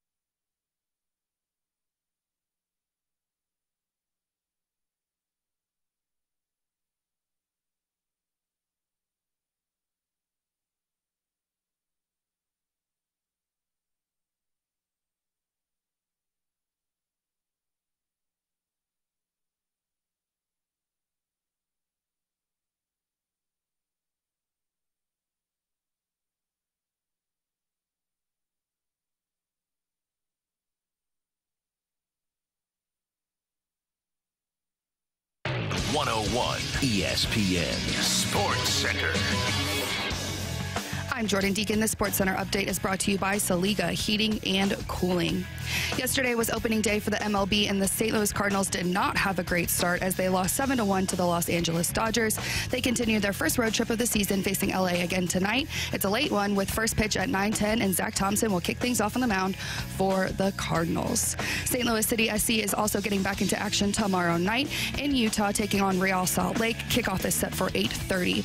And all weekend long, we've got March Madness coverage for you right here on 101 ESPN, beginning tonight, starting at 6, right after the Fast Lane. I'm Jordan Deacon. The Sports Center update was brought to you by Saliga Heating and Cooling, an independent American Standard heating and air conditioning dealer.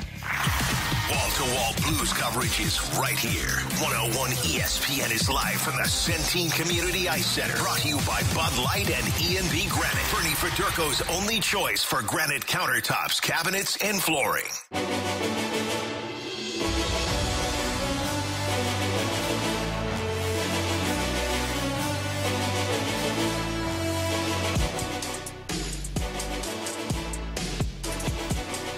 The opening day center fielder for the Cardinals. Punches this one left side to Mookie Betts. Low throw gets by Freeman. So Scott's biggest ability is his speed, and Betts certainly knew that there. There he goes. Throw from Smith, not in time. And the first stolen base of Victor Scott's major league career. That's what it sounded like yesterday on the Dodgers broadcast. Victor Scott reaches base for the first time on an error and then steals his first base of his major league career. He steals a base before he gets a hit. It's very fitting for what Victor Scott profiles as a major leaguer. With Alex and T-Bone, I'm BK. You got BK and Ferrario here on 101 ESPN. Guys, I loved what we saw from Victor Scott yesterday. You see the pressure that he puts onto a defense. He immediately gets that first stolen base. Love seeing him get that out of the way.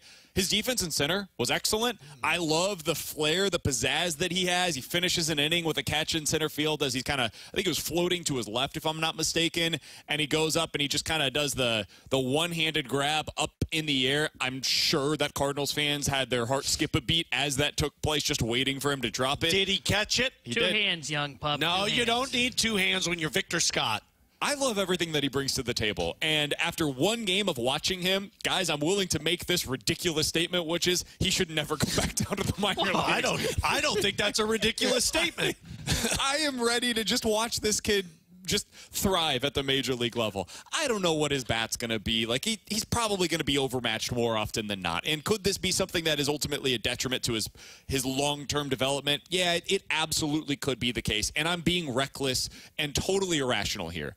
I just want to see it, man. I want to see it with the major league club. I want him to be a part of this lineup for years to come. I had so much fun watching him in game one. He, again, speaks to everything that I love in a Major League Baseball player, of the speed, the defense, playing center field, doing it with some pizzazz, bringing up the 80s Cardinals, the Whitey ball right before the game, saying that he understands the history of this team and why it matters to this fan base. That was a good PR move. Dude, all of it just speaks to... yeah, this guy's a Cardinal through and through. I mean, I don't think it's a ridiculous statement. I went up there watching Nolan Gorman just go swinging all the time and getting 2 strikeouts. Jordan Walker went 3 straight swings and went down swinging. I love what Victor Scott provided. First of all, the defense. I understand we all like Tommy Edman as a center fielder. Tommy Edman can't even hold a candle up to what Victor Scott can do at center field. And I think that solely should keep him up on this team, especially with the pitch to contact that these pitchers are going to be this season. But then that stolen base, and I get it was only 1 stolen base, but he made it flawless. I mean, he was in against every single catcher in Major League Baseball. I don't think anybody was throwing that dude out at second base. And that was just the first stolen base. Imagine the nerves that he had in Dodgers, or in Chavez Ravine against the Dodgers with Glasnow on the mound, and you're thinking, man, this is my first opportunity, and that dude made it flawless. I don't care what his bat looks like. I've said it throughout spring training, and I'll say it again. We're going to have a ton of dudes that are going to be swinging and missing all the time. I want that guy in my lineup because when he gets on base, which should have been a hit, by the way, I think it was BS that was an error, but he is going to steal bags for you. I'm with you. I will make the exclamation now, dude should never go back to the minor leagues. Yeah, I don't know if I'm willing to declare that just yet. Of course not. You love tampering. Well, no, I loved putting him on the opening roster. I was the one that was on the station just banging the drum to get him on this opening day roster. Well, you guys are like, no, I was going to send him down. I was like, no, he can't send him down. He did. Until Jordan Walker just tackled the center fielder. But high-load him. I think I'm fascinated to know how his bat's going to look. I didn't necessarily feel like he was really overmatched yesterday, like Mason Wynn was. I felt like he saw the strike zone pretty well. I thought he was fine. I think he was maybe a little overpowered, but the whole lineup looked overpowered against Tyler Glass now. So, we'll see as time moves on. Long as he doesn't look overmatched, and this isn't a shot against the Mason Wynn. Mason Wynn looked overmatched last year down the stretch. For sure. And he's going to make those adjustments. We'll see how he looks here as this season gets going. As long as he doesn't look like that, to me, he stays up here. But I'm not going to declare it on day one just because of the defense and the speed. Coward. I do think today and on Sunday, those will be better, more telling examples of whether or not he's ready for what it takes to win at this level. Gavin Stone, Bobby Miller, those are young starting pitchers that are not the same level of difficulty as going up against a guy like Tyler Glass now. Now, Yamamoto's a little different. He's probably never seen a pitcher that profiles. I thought you were going because Siani's probably going to start Saturday. So no. I thought that's true. Scott's probably not going to play one of those games. I don't want to talk about that today. I don't think that Yamamoto is a profile of pitcher that he's seen at any point in his minor league career. So that could be a really tough day for him. I will be interested, though, how he performs in that game, because for somebody that a lot of people don't have the script out on, how does he look in that type of matchup? Plus, we saw Yamamoto in spring. It's not like he's got overwhelming stuff. I think he does have overwhelming stuff. I don't think he has command yet, and that is a lot of the pitchers that he saw in the minors have that issue, but his stuff is so much better than anything that he's seen in the minor league. So I'm not going to judge him based on what we see on Saturday. I loved what we saw in Game 1. I hope we see more of that as things continue to go along. The one guy that I didn't love what we saw was Riley O'Brien, who has excellent stuff. And speaking of a guy that can't command it, whoo, boy. Circle of Trust member Riley O'Brien? He did not make it. Thanks to Alex and T. Yeah, I was going to say somebody nominated him off of stuff alone, which, by the way, stuff almost took Mookie Betts' head off 3 times. Yeah, 3 straight pitches that went right to the head. But you know what I love about it? Riley O'Brien said, this almost killed that guy. I'm going to throw the same pitch. Not once, but twice more. Yeah. Then he struck out Shohei Ohtani.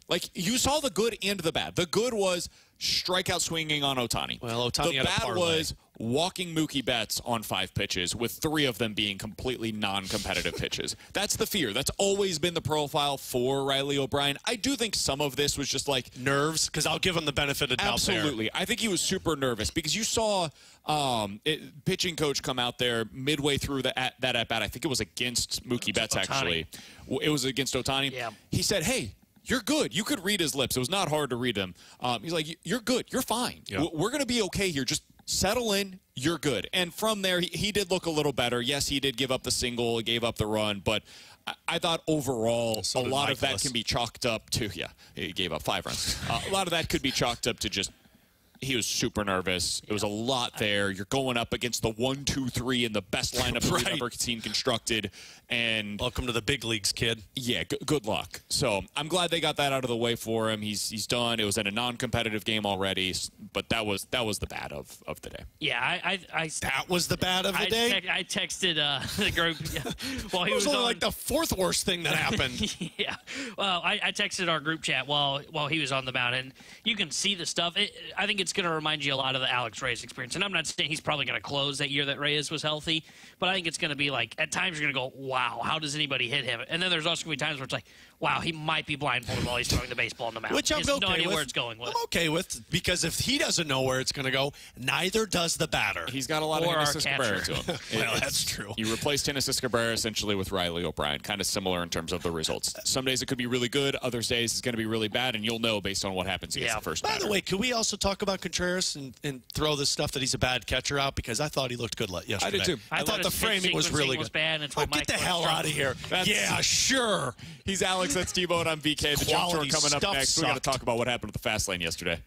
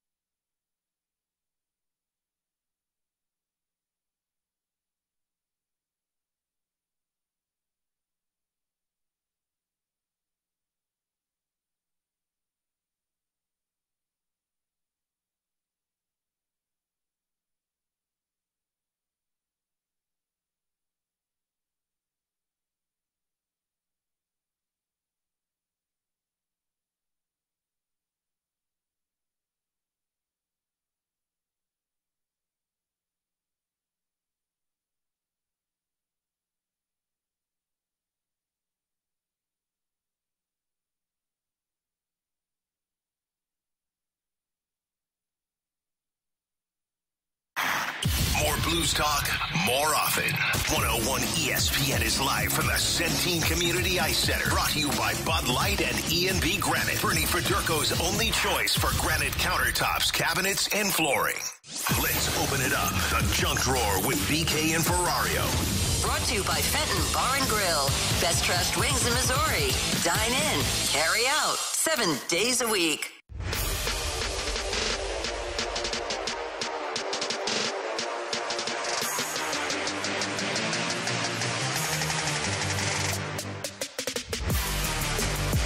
We have to address a budding controversy.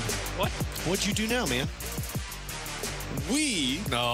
You were a part of a controversy that took place yesterday at about 2:03. Oh, did they catch me gambling in the studio? They were very upset that we decided to play the lineup game. Now, sorry, it was the day game. It is worth noting the Cardinals' first pitch was at 3 o'clock yesterday. The Cardinals' lineup was sent out at 11:15. Now, I don't know about you guys. I'm going to go out on a limb and say I don't think that the Fast Lane was totally surprised by what the lineup was when they played the game at 2:10 yesterday. Just going to go out on a limb. I don't believe it. I think one of them at some point in their cheated exhaustive research that we all know they do prior to their game, I didn't know you were going to throw accusations out. Probably saw the lineup. And so the whole idea of them not knowing what the lineup was and being shocked when they had Victor Scott batting eighth over Mason Wynn. What? I don't buy it. You guys are good actors. I like every single one of you on that show. I'm not buying the Clooney-esque.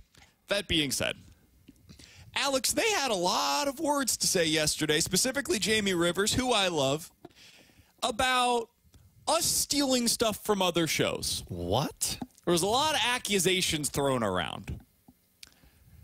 First of all, I would like it to be known there is one show on this station that started out with the funerals. Yep. That started out with we'll see you later, goodbye, the eulogies. good night. The eulogies were started on one show, and one show only. And one co-host was a part of that show where they were started. And they seemingly found a way onto a new show upon that co-host's arrival on said show. Now, I would say if you're going to talk about stealing content, that is probably something that one could bring up. I'm not going to do that today. No, why would we do that? But if you wanted to talk about stealing content from another show, I would say it is something you could bring up in that Bringing up things like that would just cause more controversy, BK. So we're better. We'll be the bigger individuals and say, you know what? Let's let that go. So, again, I'm going to set that aside, but here's what it sounded like yesterday as they decided to play the lineup game and really before then accuse us of being the worst show and the worst kinds of humans in this world. The lineup game was already played. Yeah. Wait. You all, I thought we just started the show. Did you all play the game already? Oh, no. No, we didn't. BK and Ferrario? Oh, yeah. Mm-hmm. I like those guys. Do you? I do. Still? Yeah, well, I got to rethink this now. So after the show, Andrew Marsh, who works his tail off most days, last night he did. After the show, how long were you here, Marsh? I was here till 8:30. 8:30. Now, typically, Marsh is out about 6:05. So Marsh here till 8:30 last night. Good 2.5 hours, normally longer than he normally is. And he's working on some new drops for the lineup game, and it was robbed. It was robbed by BK and Ferrario in the T-bone. They T-boned us. So there were a few that were spoiled today, unfortunately, for our listeners. They said during the lineup game segment, BK and Ferrario actually started that game, not this show. No. Oh, go right to you-know-where. Ted Drew's famous frozen custard. Yeah, that's what, you should go get some of that. That's what Stoltz was referring to. It's going to be nice out. Stoltz should go get some of that famous frozen custard off of Chippewa. It really is good, guys and gals. We like to confirm things, and our great Mike Ryder, our boss, he confirmed something for us. Yeah. Marshy wasn't there till 8:30. Yeah. Oh, really? Instead, Marshy was there till 7:30. Interesting. Yeah. The highlights were saved at exactly, the last one was saved at 7:31. The first one was saved at 6:15. Huh. Yeah. Okay. Now, I will say this. I want to add this. I do feel bad about that. I actually feel bad about us showing others their work prior to their show coming on the air. Revealing the new sounders, that was bad form by us, and we apologize. So let's all as a group apologize to Marshy. 1, 2, 3. Sorry, Marshy. We feel bad about that. That is the one thing that I look back on. I'm like, okay, yeah, definitely shouldn't have done that. Fastlane should have been able to reveal the work that they put out there. Us playing the lineup game, zero regrets. Absolutely zero regrets from me about playing it yesterday at 11:15, 3 hours prior to the start of their show when the lineup was put out there. You as a fan deserve to get the information as quickly as humanly possible on this show. It's a news story, honestly, on opening day when the lineup is released. Don't people hear our promos? We break news in St. Louis. We are St. Louis, BK and Ferrario. Also, according to our text line, 314-399-9646 is the Air Comfort Service text line. The Fastlane has a history of shenanigans. Just ask the Rizzuto show. That is a totally fair point. They have stolen stuff from the Riz show as well. What I would say is this is actually a form of flattery for them. We are showing them that we respect and appreciate the work that they do on their show. True. They have great segments. And so, therefore, when necessary, we will do earlier in the day because we're on the air and they can't get to it.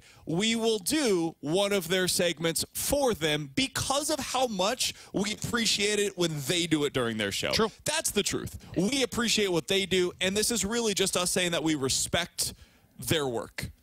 Yeah, and look, guys, I'm going to have a moment of honesty here, you know? When I was in Marsh's folder yesterday... Is that a scary place to be? It was scary because I can't find anything in that folder because it's a mess. But you know what? I saw the lineup game 2024. That's what the folder was like. When I'm not going to touch that. I'm going to go with all the old clips. You know, I didn't want to go into that folder. Yeah, I want to see what's behind that door. Yeah, I didn't want to know. Don't open that door. I didn't want to know. But then when I'm starting looking through this mess, I can't find some of the cuts that we needed for the older versions. Now, I will tell you this. I respect Marshy in this respect. I respect him in every respect, but especially here. I respect that he put out a bluff and said he was here till 8:30. That's true.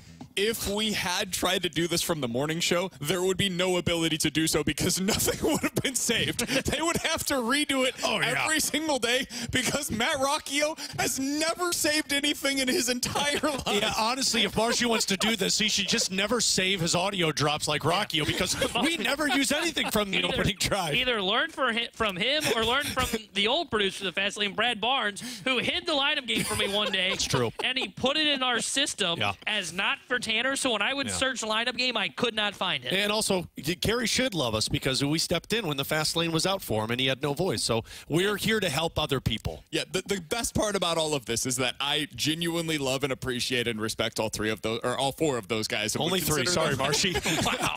We consider all of them to be friends. His apology wasn't but when real. it comes to radio, I'll be damned if we're getting called out for stealing segments when they stole our segment. The real important start is coming up next for Zack Thompson.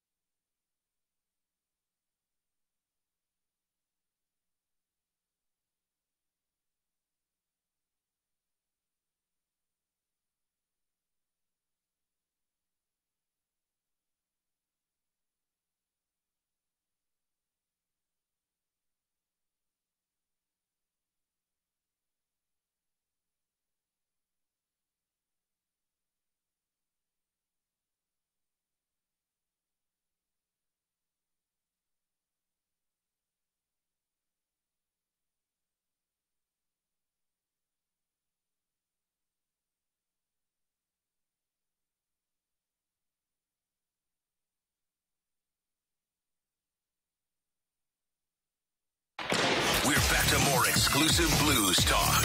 101 ESPN is live from the Centene Community Ice Center. Brought to you by Bud Light and E&B Granite. Bernie Federko's only choice for granite countertops, cabinets, and flooring.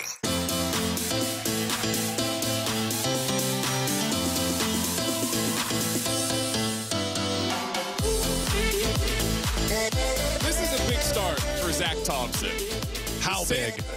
Big one. The St. Louis Cardinals need something out of Zack Thompson this season. And I think there's a decent chance he can earn this starting job beyond where we're at right now. With this Dodgers lineup? Yeah. This is my throat really is messed up. I think Steven Matz actually serves himself well by being a bullpen arm for this team. I don't think it would be a bad thing if for the rest of this season, when Sonny Gray gets back, the Cardinals make a decision. You know what? I know the money is supposed to play, but Steven, you're best out of the bullpen for us. You'll be our sixth starter. Whenever anybody gets hurt, you'll go back into the rotation. But for right now, we think we need you as a long man in our bullpen. Like yesterday would have been a great opportunity for them to just put Matz in the game to finish things out after Miles Mikolas ends up having to leave early. You probably wouldn't have been down 5 runs if you had Matz available in the bullpen. I think Zack Thompson has real ability. Like, I think he could be a long-term starter for this team beyond just the 2024 season. And if that is going to be the case, if he's going to be like a 4-starter for you moving forward, this is the kind of game where he's got to keep you competitive. I'm not telling you that he's got to go out there and give you 7 innings of 2-run ball. That's not necessary. But can you do for the Cardinals today something similar to what you did last year against, like, for example, the Milwaukee Brewers? 5 1/3, 5 hits, 2 earned runs, 5 strikeouts, 1 walk. Can you do that today against the Dodgers? Can you give them a chance? The biggest way that that'll happen, Alex, is by maintaining his velocity. This was the issue last year for Matthew Liberatore and not so much for Zack Thompson. In spring, his velocity was all over the place. At times, it would be up to like 95, and other times it would be down to like 89. He's got to be able to maintain that, because if he doesn't, this lineup will destroy him. But I'm super excited to see what Zack Thompson looks like against a primarily left-handed lineup. I've always liked the idea of Zack Thompson. I was rooting for him last year, and I felt like he had better stuff than Steven Matz. And I'm like, okay, well, let's keep him in this rotation. And, of course, he rode that train back and forth from Memphis. But, yeah, I mean, I'm with you.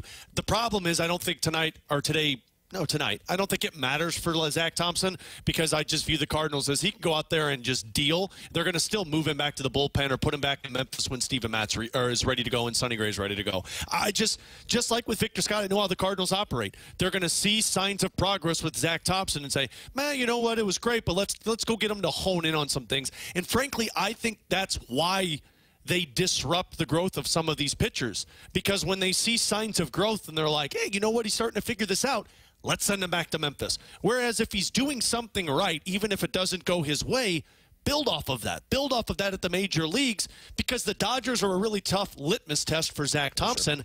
Build off of it, though. But I know how this team operates. And I'm getting pre-mad, BK, so sorry. But I know he's going to be back in Memphis, and they're going to be like, we want him to keep working on this, and we'll put Steven Matz here. And in 2 starts, Steven Matz is going to be on the injured list or in the bullpen.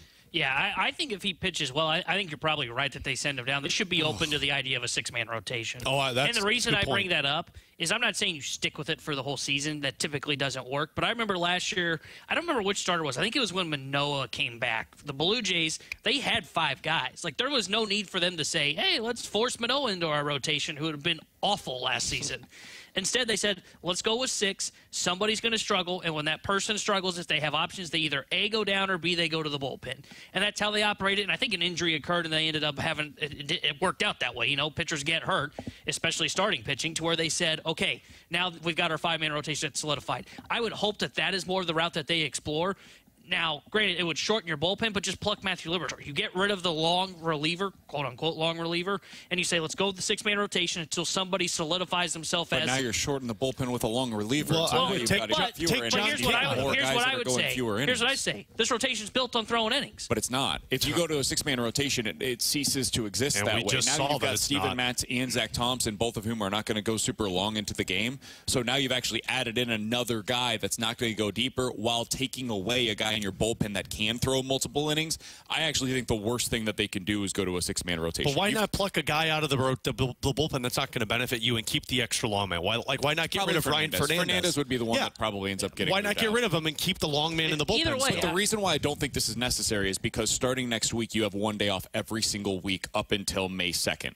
So why are we going to a 6-man rotation when you're playing 6 games a week for the next 4 weeks? I don't see that as something that this team needs to do, should do, will do. I think they go to a 5-man, and then it just becomes a question of who is more worthy of that last spot in your rotation. Is it Zack Thompson? Is it Steven Matz? To me, the guy that is more worthy of that spot in the rotation, if he pitches better this weekend, would be Zack Thompson.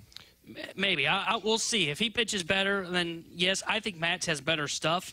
And I know, like, everybody looks back on the time of Zack Thompson as a starter at the end of last season. I mean, opponents were hitting 272 against him. So it's not like opponents were hitting 230 and he was running into bad luck and putting up 4 spots. Like, yeah, he was fine. I don't, like, when Matz is right, Matz is definitely by far the better pitcher than Zack Thompson. I'm looking towards the future as well, though. And that's part of this conversation is, like, the Cardinals are straddling this line of playing for now, playing for the future at the same time.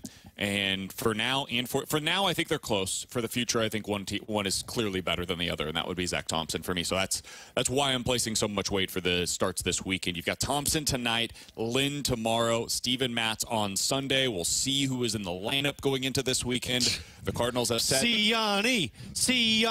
Cardinals have said that they want to get all of their bench guys at least an opportunity this weekend. Now that could come in the form of a start, could come in the form of an opportunity coming off of the bench. I don't know how they're going to go about that. Knocked some of those out yesterday. You know how they're going to go about this.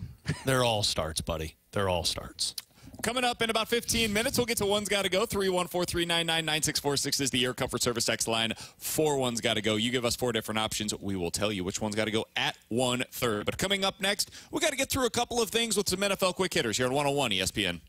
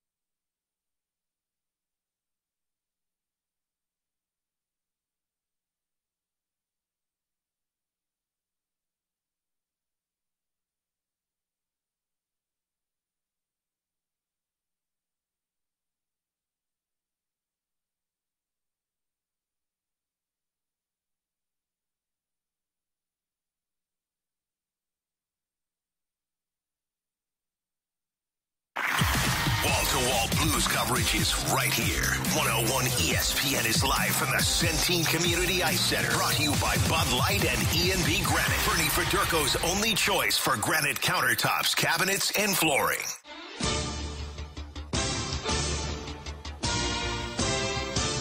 Alongside Alex and T-Bone on BK, let's dive into some NFL quick hitters here on BK and Ferrario. Alex, it was a big day yesterday for pro days. Two of the top quarterbacks in this year's NFL draft were performing at their respective pro days, LSU and Washington. Let me guess, J.J. McCarthy still the best available prospect out there. No. He was not part of this yesterday. Michael Penix, your guy. You've always been a big Michael Penix Jr. Fan. You said after their semifinal game, that's a locked-in first-round pick. I've seen first-round picks at quarterback before. That's what it looks like. And I said C.J. Stroud, and look at me. I'm good. 1 for 1. So yesterday, Michael Penix Jr. ran a 4.540. Hot damn. Which is remarkable. That's running back numbers. Yeah, that's a really solid number for like a running back, a safety, a really fast linebacker would run in the 4.5s for context. Michael Penix Jr., not known for his athleticism. He's been typically a guy that kind of sits back there in the pocket and then delivers a rifle to his receivers. Alex, this is also a guy that has a cannon of an arm, put up big-time numbers in a Washington offense that, while it does have some trickery to it, is relatively pro-style. Like, so a lot of the stuff will translate to the NFL level. Do you think he has locked himself in as a legitimate first-round pick with the pre-draft process that we've seen from Michael Penix Jr.? I think that 4.5 is what did it, because that was what everybody said. I remember us talking about it, and you said, yeah, but he's not as mobile. Yep. He showed his mobility. Now, does it look good when you're in the middle of a game and you need to roll out of the pocket and create space? That I don't know. That you're not going to know until you see him in action. But to me, I think there are three guys that I have the gut feel they're going to be good at the NFL level, and it's Caleb Williams, it's Jaden Daniels, and it's Michael Penix Jr. I don't believe in any of these other guys, the Bo Nix, the McCarthy. I just don't buy it. I don't think Penix is going to be at the same level as Jaden Daniels and at Caleb Williams, but I think there's going to be a team somewhere between 10 to 15 that if they take a chance on him, they're going to be very pleased in what they got. Like, to me, the Raiders scream Michael Penix Jr. Get this guy, even if he's not a starter for you this season, have him work to next year be the guy that you go to, because I think he's got the right stuff. Yeah, I don't know how to read into Michael Penix Jr. Like, I would not burn a first-round pick on him. And I love the way he played in college. But, you know, reading a college defense and being a gunslinger like he was is way harder at the NFL level, because they do a much better job of disguising defenses, simulating pressure, and also the game is just not as spread open as it is at the college level. So it's getting closer to that, but it's not that like it is in the college football landscape. So I don't know how I feel about Michael Penix Jr. I don't think he has the same skill set as a Caleb Williams, a Drake May, a Jaden Daniels, and I don't know if I want to reach on him in the first round. If I'm a team and he kind of starts to drop and it looks like he's going to be a second rounder, okay, maybe I look to trade up in the second round and maybe then I go and pluck Michael Penix Jr. I just don't think I would take him in the first round. I just don't know. I don't have a good feel for who he is and what kind of comp he is for the NFL level. One team that I find really interesting in this regard, if you're Dallas, that's a really good one. and he's at 24, and you've decided, and this would have to be your decision, and it would create a whole hell of a lot of headlines, to say the least. Yeah, we're going to move on from Dak after this season. We don't want to give him the $60 million per year contract, the $55 million per year contract that he's going to be looking for. Because he's going into his final year of his deal, and next year a franchise tag is basically something that is impossible for Dallas to do with him. They would have to sign him long-term after the season, and they've said they're not doing that prior to. If he's there at 24, do you consider it? I would, especially because if I'm Dallas, like, I don't know if I have a lot of, I mean, the running back is a problem for you this season, but I don't know if I have a lot of holes that I look at and I say, where are we weakest at that we need to fill with the first-round pick? I think your biggest hole is getting an actual capable quarterback that could get it done in the playoffs, and if he's not there next year, yeah. I mean, I'm sorry, if Dak is gone, which I'm not paying that guy $60 million, if I can't get you to give me playoff wins, yeah, I would probably take that quarterback if he's still sitting there. I don't think I would do it. I don't want to spend a first rounder on him when I can spend a first rounder that can help my roster. And quarterback's not a need in there. It's more of a want. And I understand what you're saying about you're looking at next year, because these situations don't go over well. When you draft a quarterback in the first round, well, you've got a guy that. When has that gone poorly? I don't know. Green Bay had led to Rodgers wanting out. Looks like it worked well for them. We'll see. What just happened this past year? Jury is still out on that. I don't think it is. Better than Aaron Rodgers. I think it leads to much more controversy than anything else, and I just think they can help themselves better. And look, I understand what you're saying, and I can't even say you're wrong because he hasn't played well in the playoffs. Dak plays well in the regular season. I think at some point that's going to translate to the playoffs. I think Dak is the long-term answer there, and he's not old enough for me to be saying they've got to draft a quarterback. I saw Mike Tannenbaum on ESPN today said the L.A. Rams should be targeted Michael Penix. I went, what the hell? So that's the other one that I was wondering about. Because I don't know how much longer Stafford's going to be playing. They've got the 19th overall pick. You'd probably want to trade down a bit if you're going to do something like this. The Rams always could utilize some more picks. If I'm the Rams, though, I would be thinking, see if you get Bo Nix in the second round rather than use a first-round pick for that. Totally fair. But that would be one team that I'd look at. And then another one, if we're just going to throw out potential surprise teams that could take him in the late first, maybe Miami.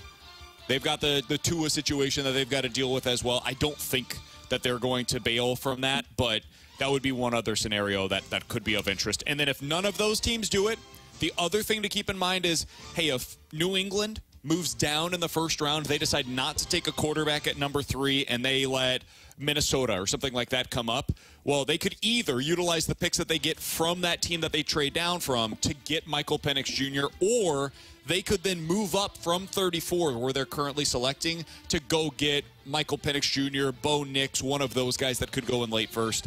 They could do it that way as well, which, man, can you imagine if they decided we're going to trade down, we're going to get to, let's say it ends up being the Giants that decide to trade up. They're going from 6 to 3. They want to get one of the quarterbacks. And then New England gets Malik Neighbors at number 6 overall, the wide receiver out of LSU. And then in the late first, they're able to jump up and get Michael Penix Jr. That'd be a hell of a haul if you're the New England Patriots. And you could make an argument that it's better than taking Jaden Daniels at number 3 overall. So there's so many quarterbacks that are of interest in this year's draft that I think it makes it one of the more compelling nights of the first round in recent years. The other quarterback that was on display yesterday at his pro day was Jaden Daniels.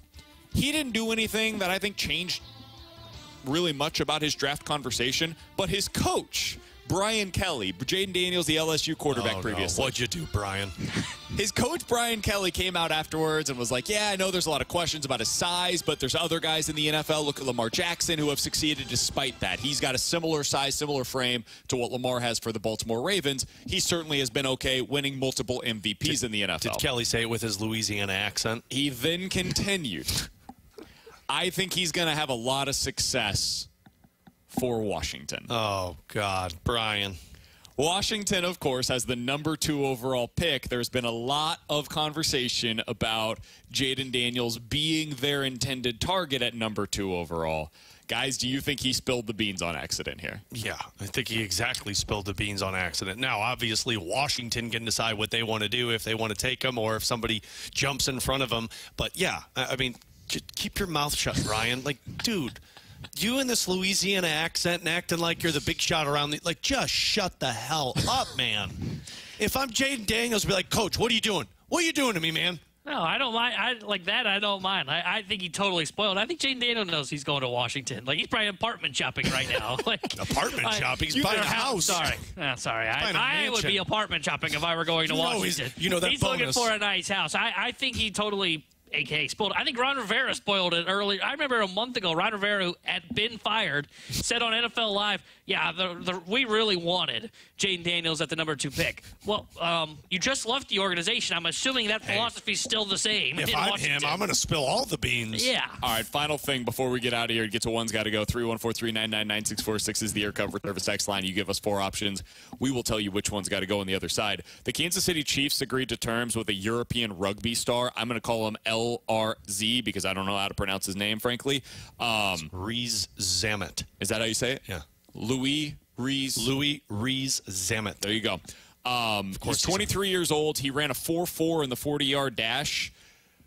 Do you guys have interest in this? Do you think that he's going to be somebody that could be of use with the new kick return rules. I mean, they're going to try him at running back, and then he apparently is somebody that they want to see. I mean, look, if he's a rugby player, it's going to be tough to take him down. I'll give him that. So I don't know if it's going to be that. I could see him using this dude as like a red zone running back when nobody's expecting him to run on the field. Stop. This is not going to work. You've seen rugby players play, right? Yeah, and they're good at rugby, not football. They're good at not getting taken down by other strong dudes. Super fast. Like if you look at his highlights, he is noticeably faster than everybody else on the rugby pitch, I think is what they call it in rugby. No idea. I hope.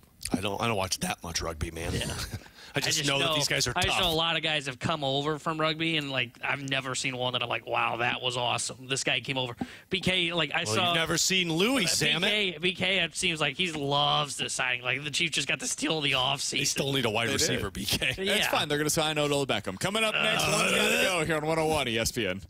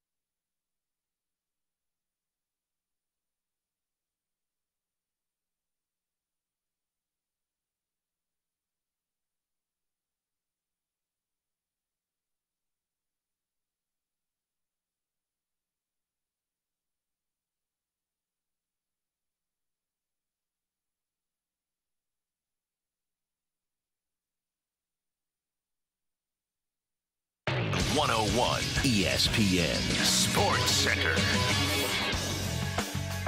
I'm Jordan Deacon. The Sports Center update is driven by Johnny Londoff Chevrolet and Johnny Londoff Autoplex. It's a busy time for St. Louis sports. Yesterday was opening day, and the Cardinals did not have a great start as they lost 7-1 to the Los Angeles Dodgers. They take on LA again tonight, and it's a late one with first pitch at 9:10, and Zack Thompson will be taking the mound for the Cards. Last night, the Blues beat the Flames by a score of 5-3. Goaltender Jordan Binnington had 2 assists, and Nathan Walker showed up big in another fight. The Blues are playing San Jose tomorrow at 7, and we'll have pregame for you starting at 6. And St. Louis City SC is also back in action tomorrow night against Real Salt Lake with kickoff at 8:30. On top of all of that, all weekend long, we've got March Madness coverage for you right here on 101 ESPN beginning tonight, starting at 6, right after the Fast Lane. I'm Jordan Deacon. The Sports Center update was driven by Johnny Londoff. Find new roads and stop 24/7 at londoff.com and londoffautoplex.com. Are you kidding me? More Blues talk, more often. 101 ESPN is live from the Centene Community Ice Center. Brought to you by Bud Light and E&B Granite. Bernie Federko's only choice for granite countertops, cabinets, and flooring. This is BK and Ferrario. Time now for One's Gotta Go. We offer up the talking points, and you get to pick which one's gotta go on 101 ESPN.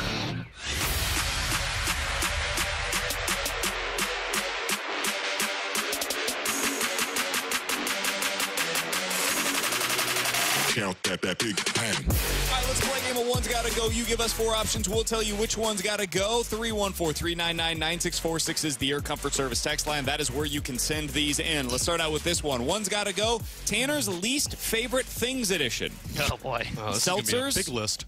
Protein powder. What? Tender.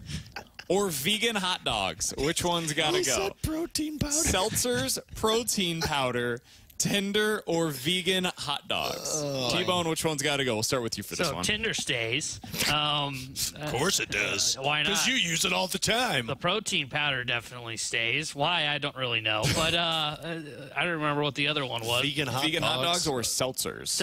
Seltzers are gross, but like if I need a buzz and it's the only thing there, I'll drink them. But vegan hot dogs? Oh, disgusting. Get rid of the vegan dogs. Those things do not belong in this conversation. Protein powder. It makes me go boom, boom. That makes sense. Yeah, so stay away from it. Tried it when I was in high school. Didn't work. Yeah, mine's got to be Tender. Alex, I'm a happily married man. I understand that maybe you've got some questions you'd like to answer when you get home. That's a great point. I'm going to go with the obvious here and say, I'm going to go ahead and set aside the Tender. I'm good for now. Look, man, I got a 3rd kid coming. Even if I was on Tinder, it wasn't going to work for me. All right, one's got to go Easter Treats Edition. Peeps, jelly beans, the Robin eggs, or Reese's peanut butter eggs? It's the Robin eggs by far 100%. Nobody needs that much chocolate. Mine is very clearly the Peeps. Peeps are disgusting. I love marshmallows. Really? Love marshmallows. Peeps are gross, and I don't understand the appeal of them. It has never made any sense to me. My father-in-law buys those large chocolate bunnies for us every year, and like Katie and I tell him all the time, why do you keep buying this? We don't eat it. It sits in our pantry for like 6 months, and then we throw it away. Why are you such a hater of the chocolate bunny? It's just so much chocolate. I tend to agree with BK. I don't like the Peeps. But jelly beans are worse. I hate jelly beans. Oh, they make my stomach hurt. The Starburst jelly beans are the bomb. Get those totally out of here. Agree with Alex on this one. One's got to go Kids Movies Edition, Frozen, Cars, Shrek, or Despicable Me. I'll start with this one, guys. I've never understood the appeal of Despicable Me. I find it to be super... Really? Yeah, Minions? I find them to be so annoying. Maybe that's where me and Tanner just disagree on everything fundamentally is like our view of the Minions. That's really the... Everything else is a symptom of that root problem. See, I'm the difference there. Mine's Cars. I never liked the film. Cars. I never got into the characters. I didn't like it as much as I liked the others. I was a huge Shrek fan growing up. Loved it. Yeah, I would have to get rid of Frozen here. What? Wow, okay. Well, that's... The princesses thing just not up my alley. The Cars, doesn't even matter. I used to have I think on the PS2, an old Cars video game that I loved to play. Dude, it's not even about the princess thing. The songs are awesome. No, I think they're annoying. Get Frozen out of here. You can get rid of Shrek. Donkey! Like, no, you just can't. So the other three got to stay. I'm making waffles. 314-399-9646 this weekend is the Air Comfort Service text line for One's Got to Go. One's got to go St. Louis Staples, the Zoo, the Magic House, the Arch, the City Museum, or the Science Center.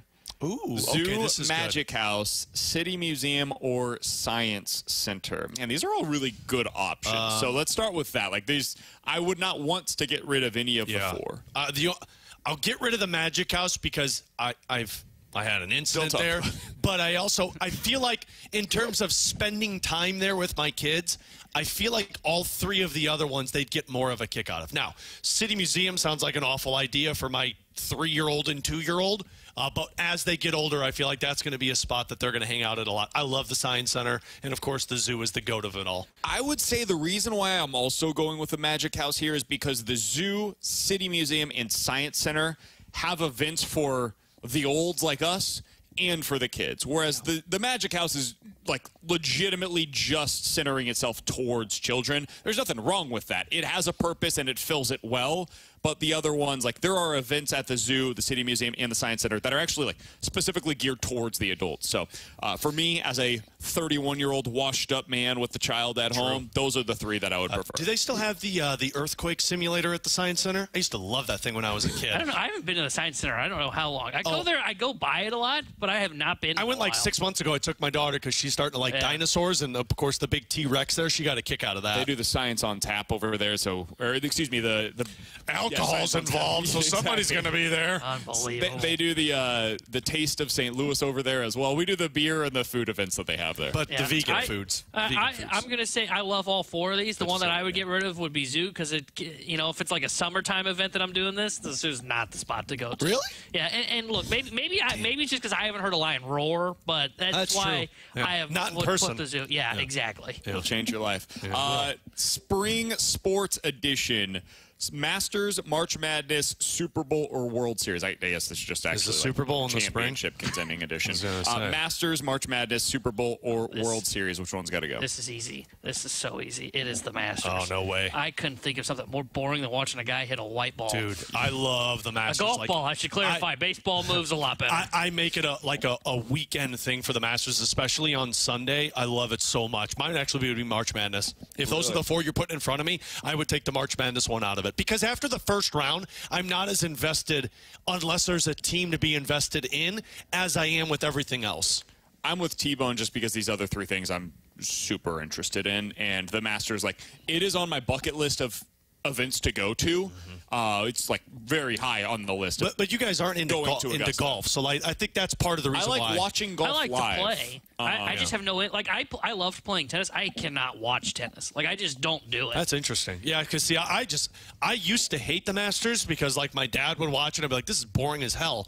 But now that I'm playing it, I love just sitting back, especially on Sunday when it's that final round. Agreed. There's nothing more exciting than watching that. One of my favorite events I've ever been to was the PGA Championship here and following Tiger Woods. It's one of my favorite memories that I'll have in sports, and I'm not sure very many things will ever be able to top that. With you. Coming up next, we'll hit the BK and Ferrario Rewind with our reaction to opening day for the St. Louis Cardinals. We'll do that next here on 101 ESPN.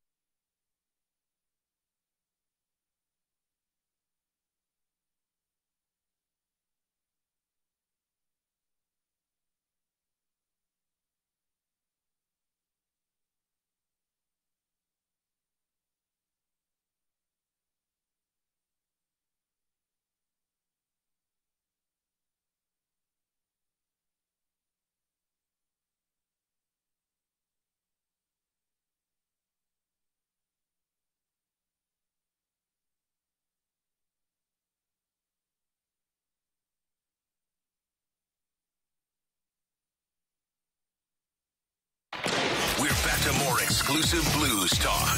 101 ESPN is live from the Centene Community Ice Center. Brought to you by Bud Light and E&B Granite. Bernie Federko's only choice for granite countertops, cabinets, and flooring. Let's run it back with the Daily Rewind on BK and Ferrario. Brought to you by Gloria Loom. Your home sold guaranteed realty. Selling your home begins at GloriaHasTheBuyers.com.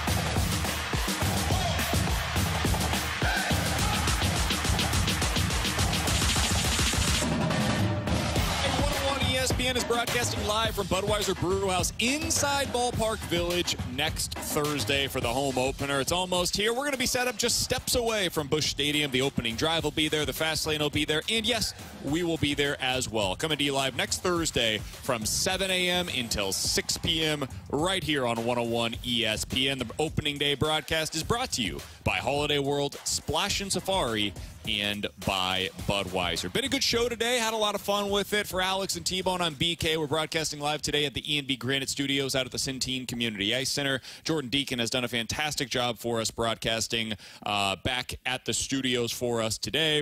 Guys, we'll finish where we started, which is the reaction to the opening day loss for the St. Louis Cardinals. I think the biggest frustration for me and for most fans is that it looked so similar to what it did a year ago.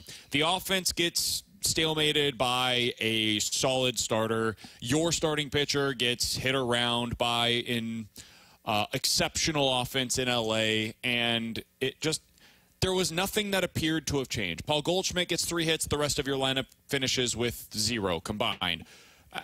That's, I think, where the frustration comes in is, okay, so I've seen this story before. It was the entirety of the 2023 season, and it was supposed to be different, but it's the same actors in the same movie with the same ending, Alex. Yeah, I'm with you there. The offense was frustrating, and I know I can't overreact, but look, like when you're going up against Tyler Glass now, you got if your offense is supposed to be as good as your offense is made to be, it's going to have to at least look competitive against the other team's best pitchers, and you didn't. But my more frustration came from the pitching side of it, because it's what I was screaming about all offseason. It was what I was screaming about throughout the spring training, and the Cardinals kept trying to push we want quality innings, we want quality starts, and we need innings from our guys. The problem is you can say that all you want, but when you're down 5-0 by the 3rd inning, it doesn't matter if you're getting 5 or 6 innings from your pitcher, which, by the way, you didn't yesterday. It doesn't matter. Your offense, it's going to have to be unbelievably good for you to even think about being a playoff team. You didn't want to spend the money on going to get a quality pitcher in the offseason, and instead you're going to try and sell us on Lance Lynn and Kyle Gibson. That being your second best pitcher is problematic for me now with what the rest looks like. Yeah, I think I'm not as upset about the offense. I think great offenses will get shut down by an ace that has his A game, and that's what Glasnow had yesterday. The pitching's the one that was alarming, and I think you saw why you don't want Mikolas as your 2 yesterday. Even though I know it's only 1 start, he's going up against one of the best teams that you're going to have to be both in the regular season and in the playoffs.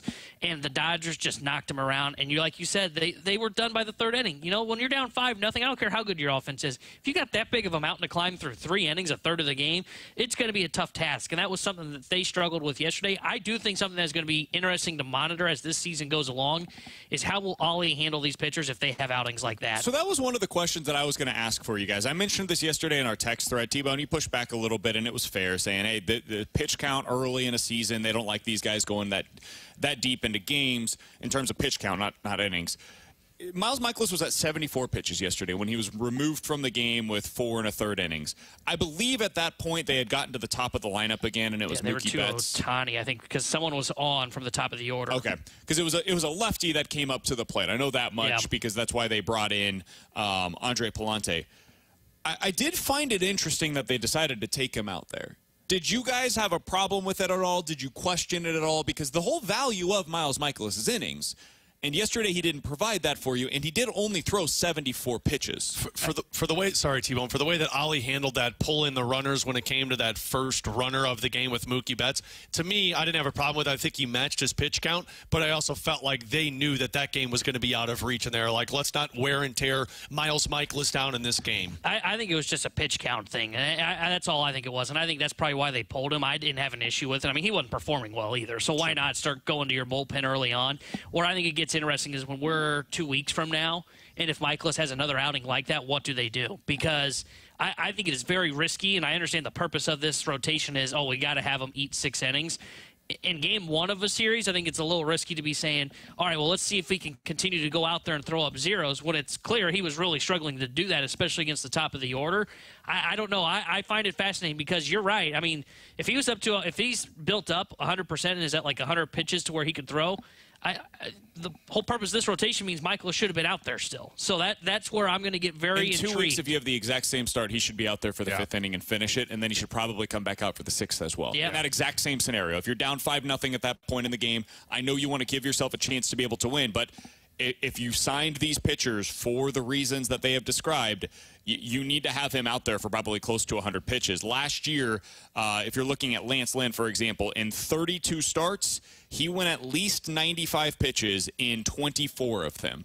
So you got to let him go out there and work. His whole value is getting the work, and sometimes that means he's going 5 1/3 for you, but you got to get him up into that 95-plus pitch range because that's what he's there to do. That is the entire value of somebody like that. If you're looking at it for a guy like Kyle Gibson, he went 95-plus pitches in about half of his starts a year ago. His is more about efficiency, getting quick outs, getting those ground balls, getting in and out of innings. That's how he gets to the innings. So between Mikolas and Lance Lynn, those dudes just need to be out there. They need to throw pitches, and I will be interested to see what it looks like in the future if they have a similar start to a game that they saw yesterday. Cardinals back in action tonight. Blues back in action tomorrow. We'll break it all down for you on Monday. By the way, Battlehawks in action this weekend. City SC in action this weekend as well. NCAA tournament continues this weekend. ILL. Man, a lot of Blues sports in action going on. So much. I already mentioned them to be able to watch, to be able to break down on Monday. We're looking forward to doing all of that with you on Monday morning at 11 a.m. If you missed anything from today's show, be sure to check it out on the podcast page. It's all brought to you by Dobbs Tire and Auto Center. For Jordan Deacon, who did a fantastic job filling in the studio for us today, and Tanner Hendricks and Alex Ferrario, I'm Brandon Kiley. The Fast Lane's coming up next here on 101 ESPN.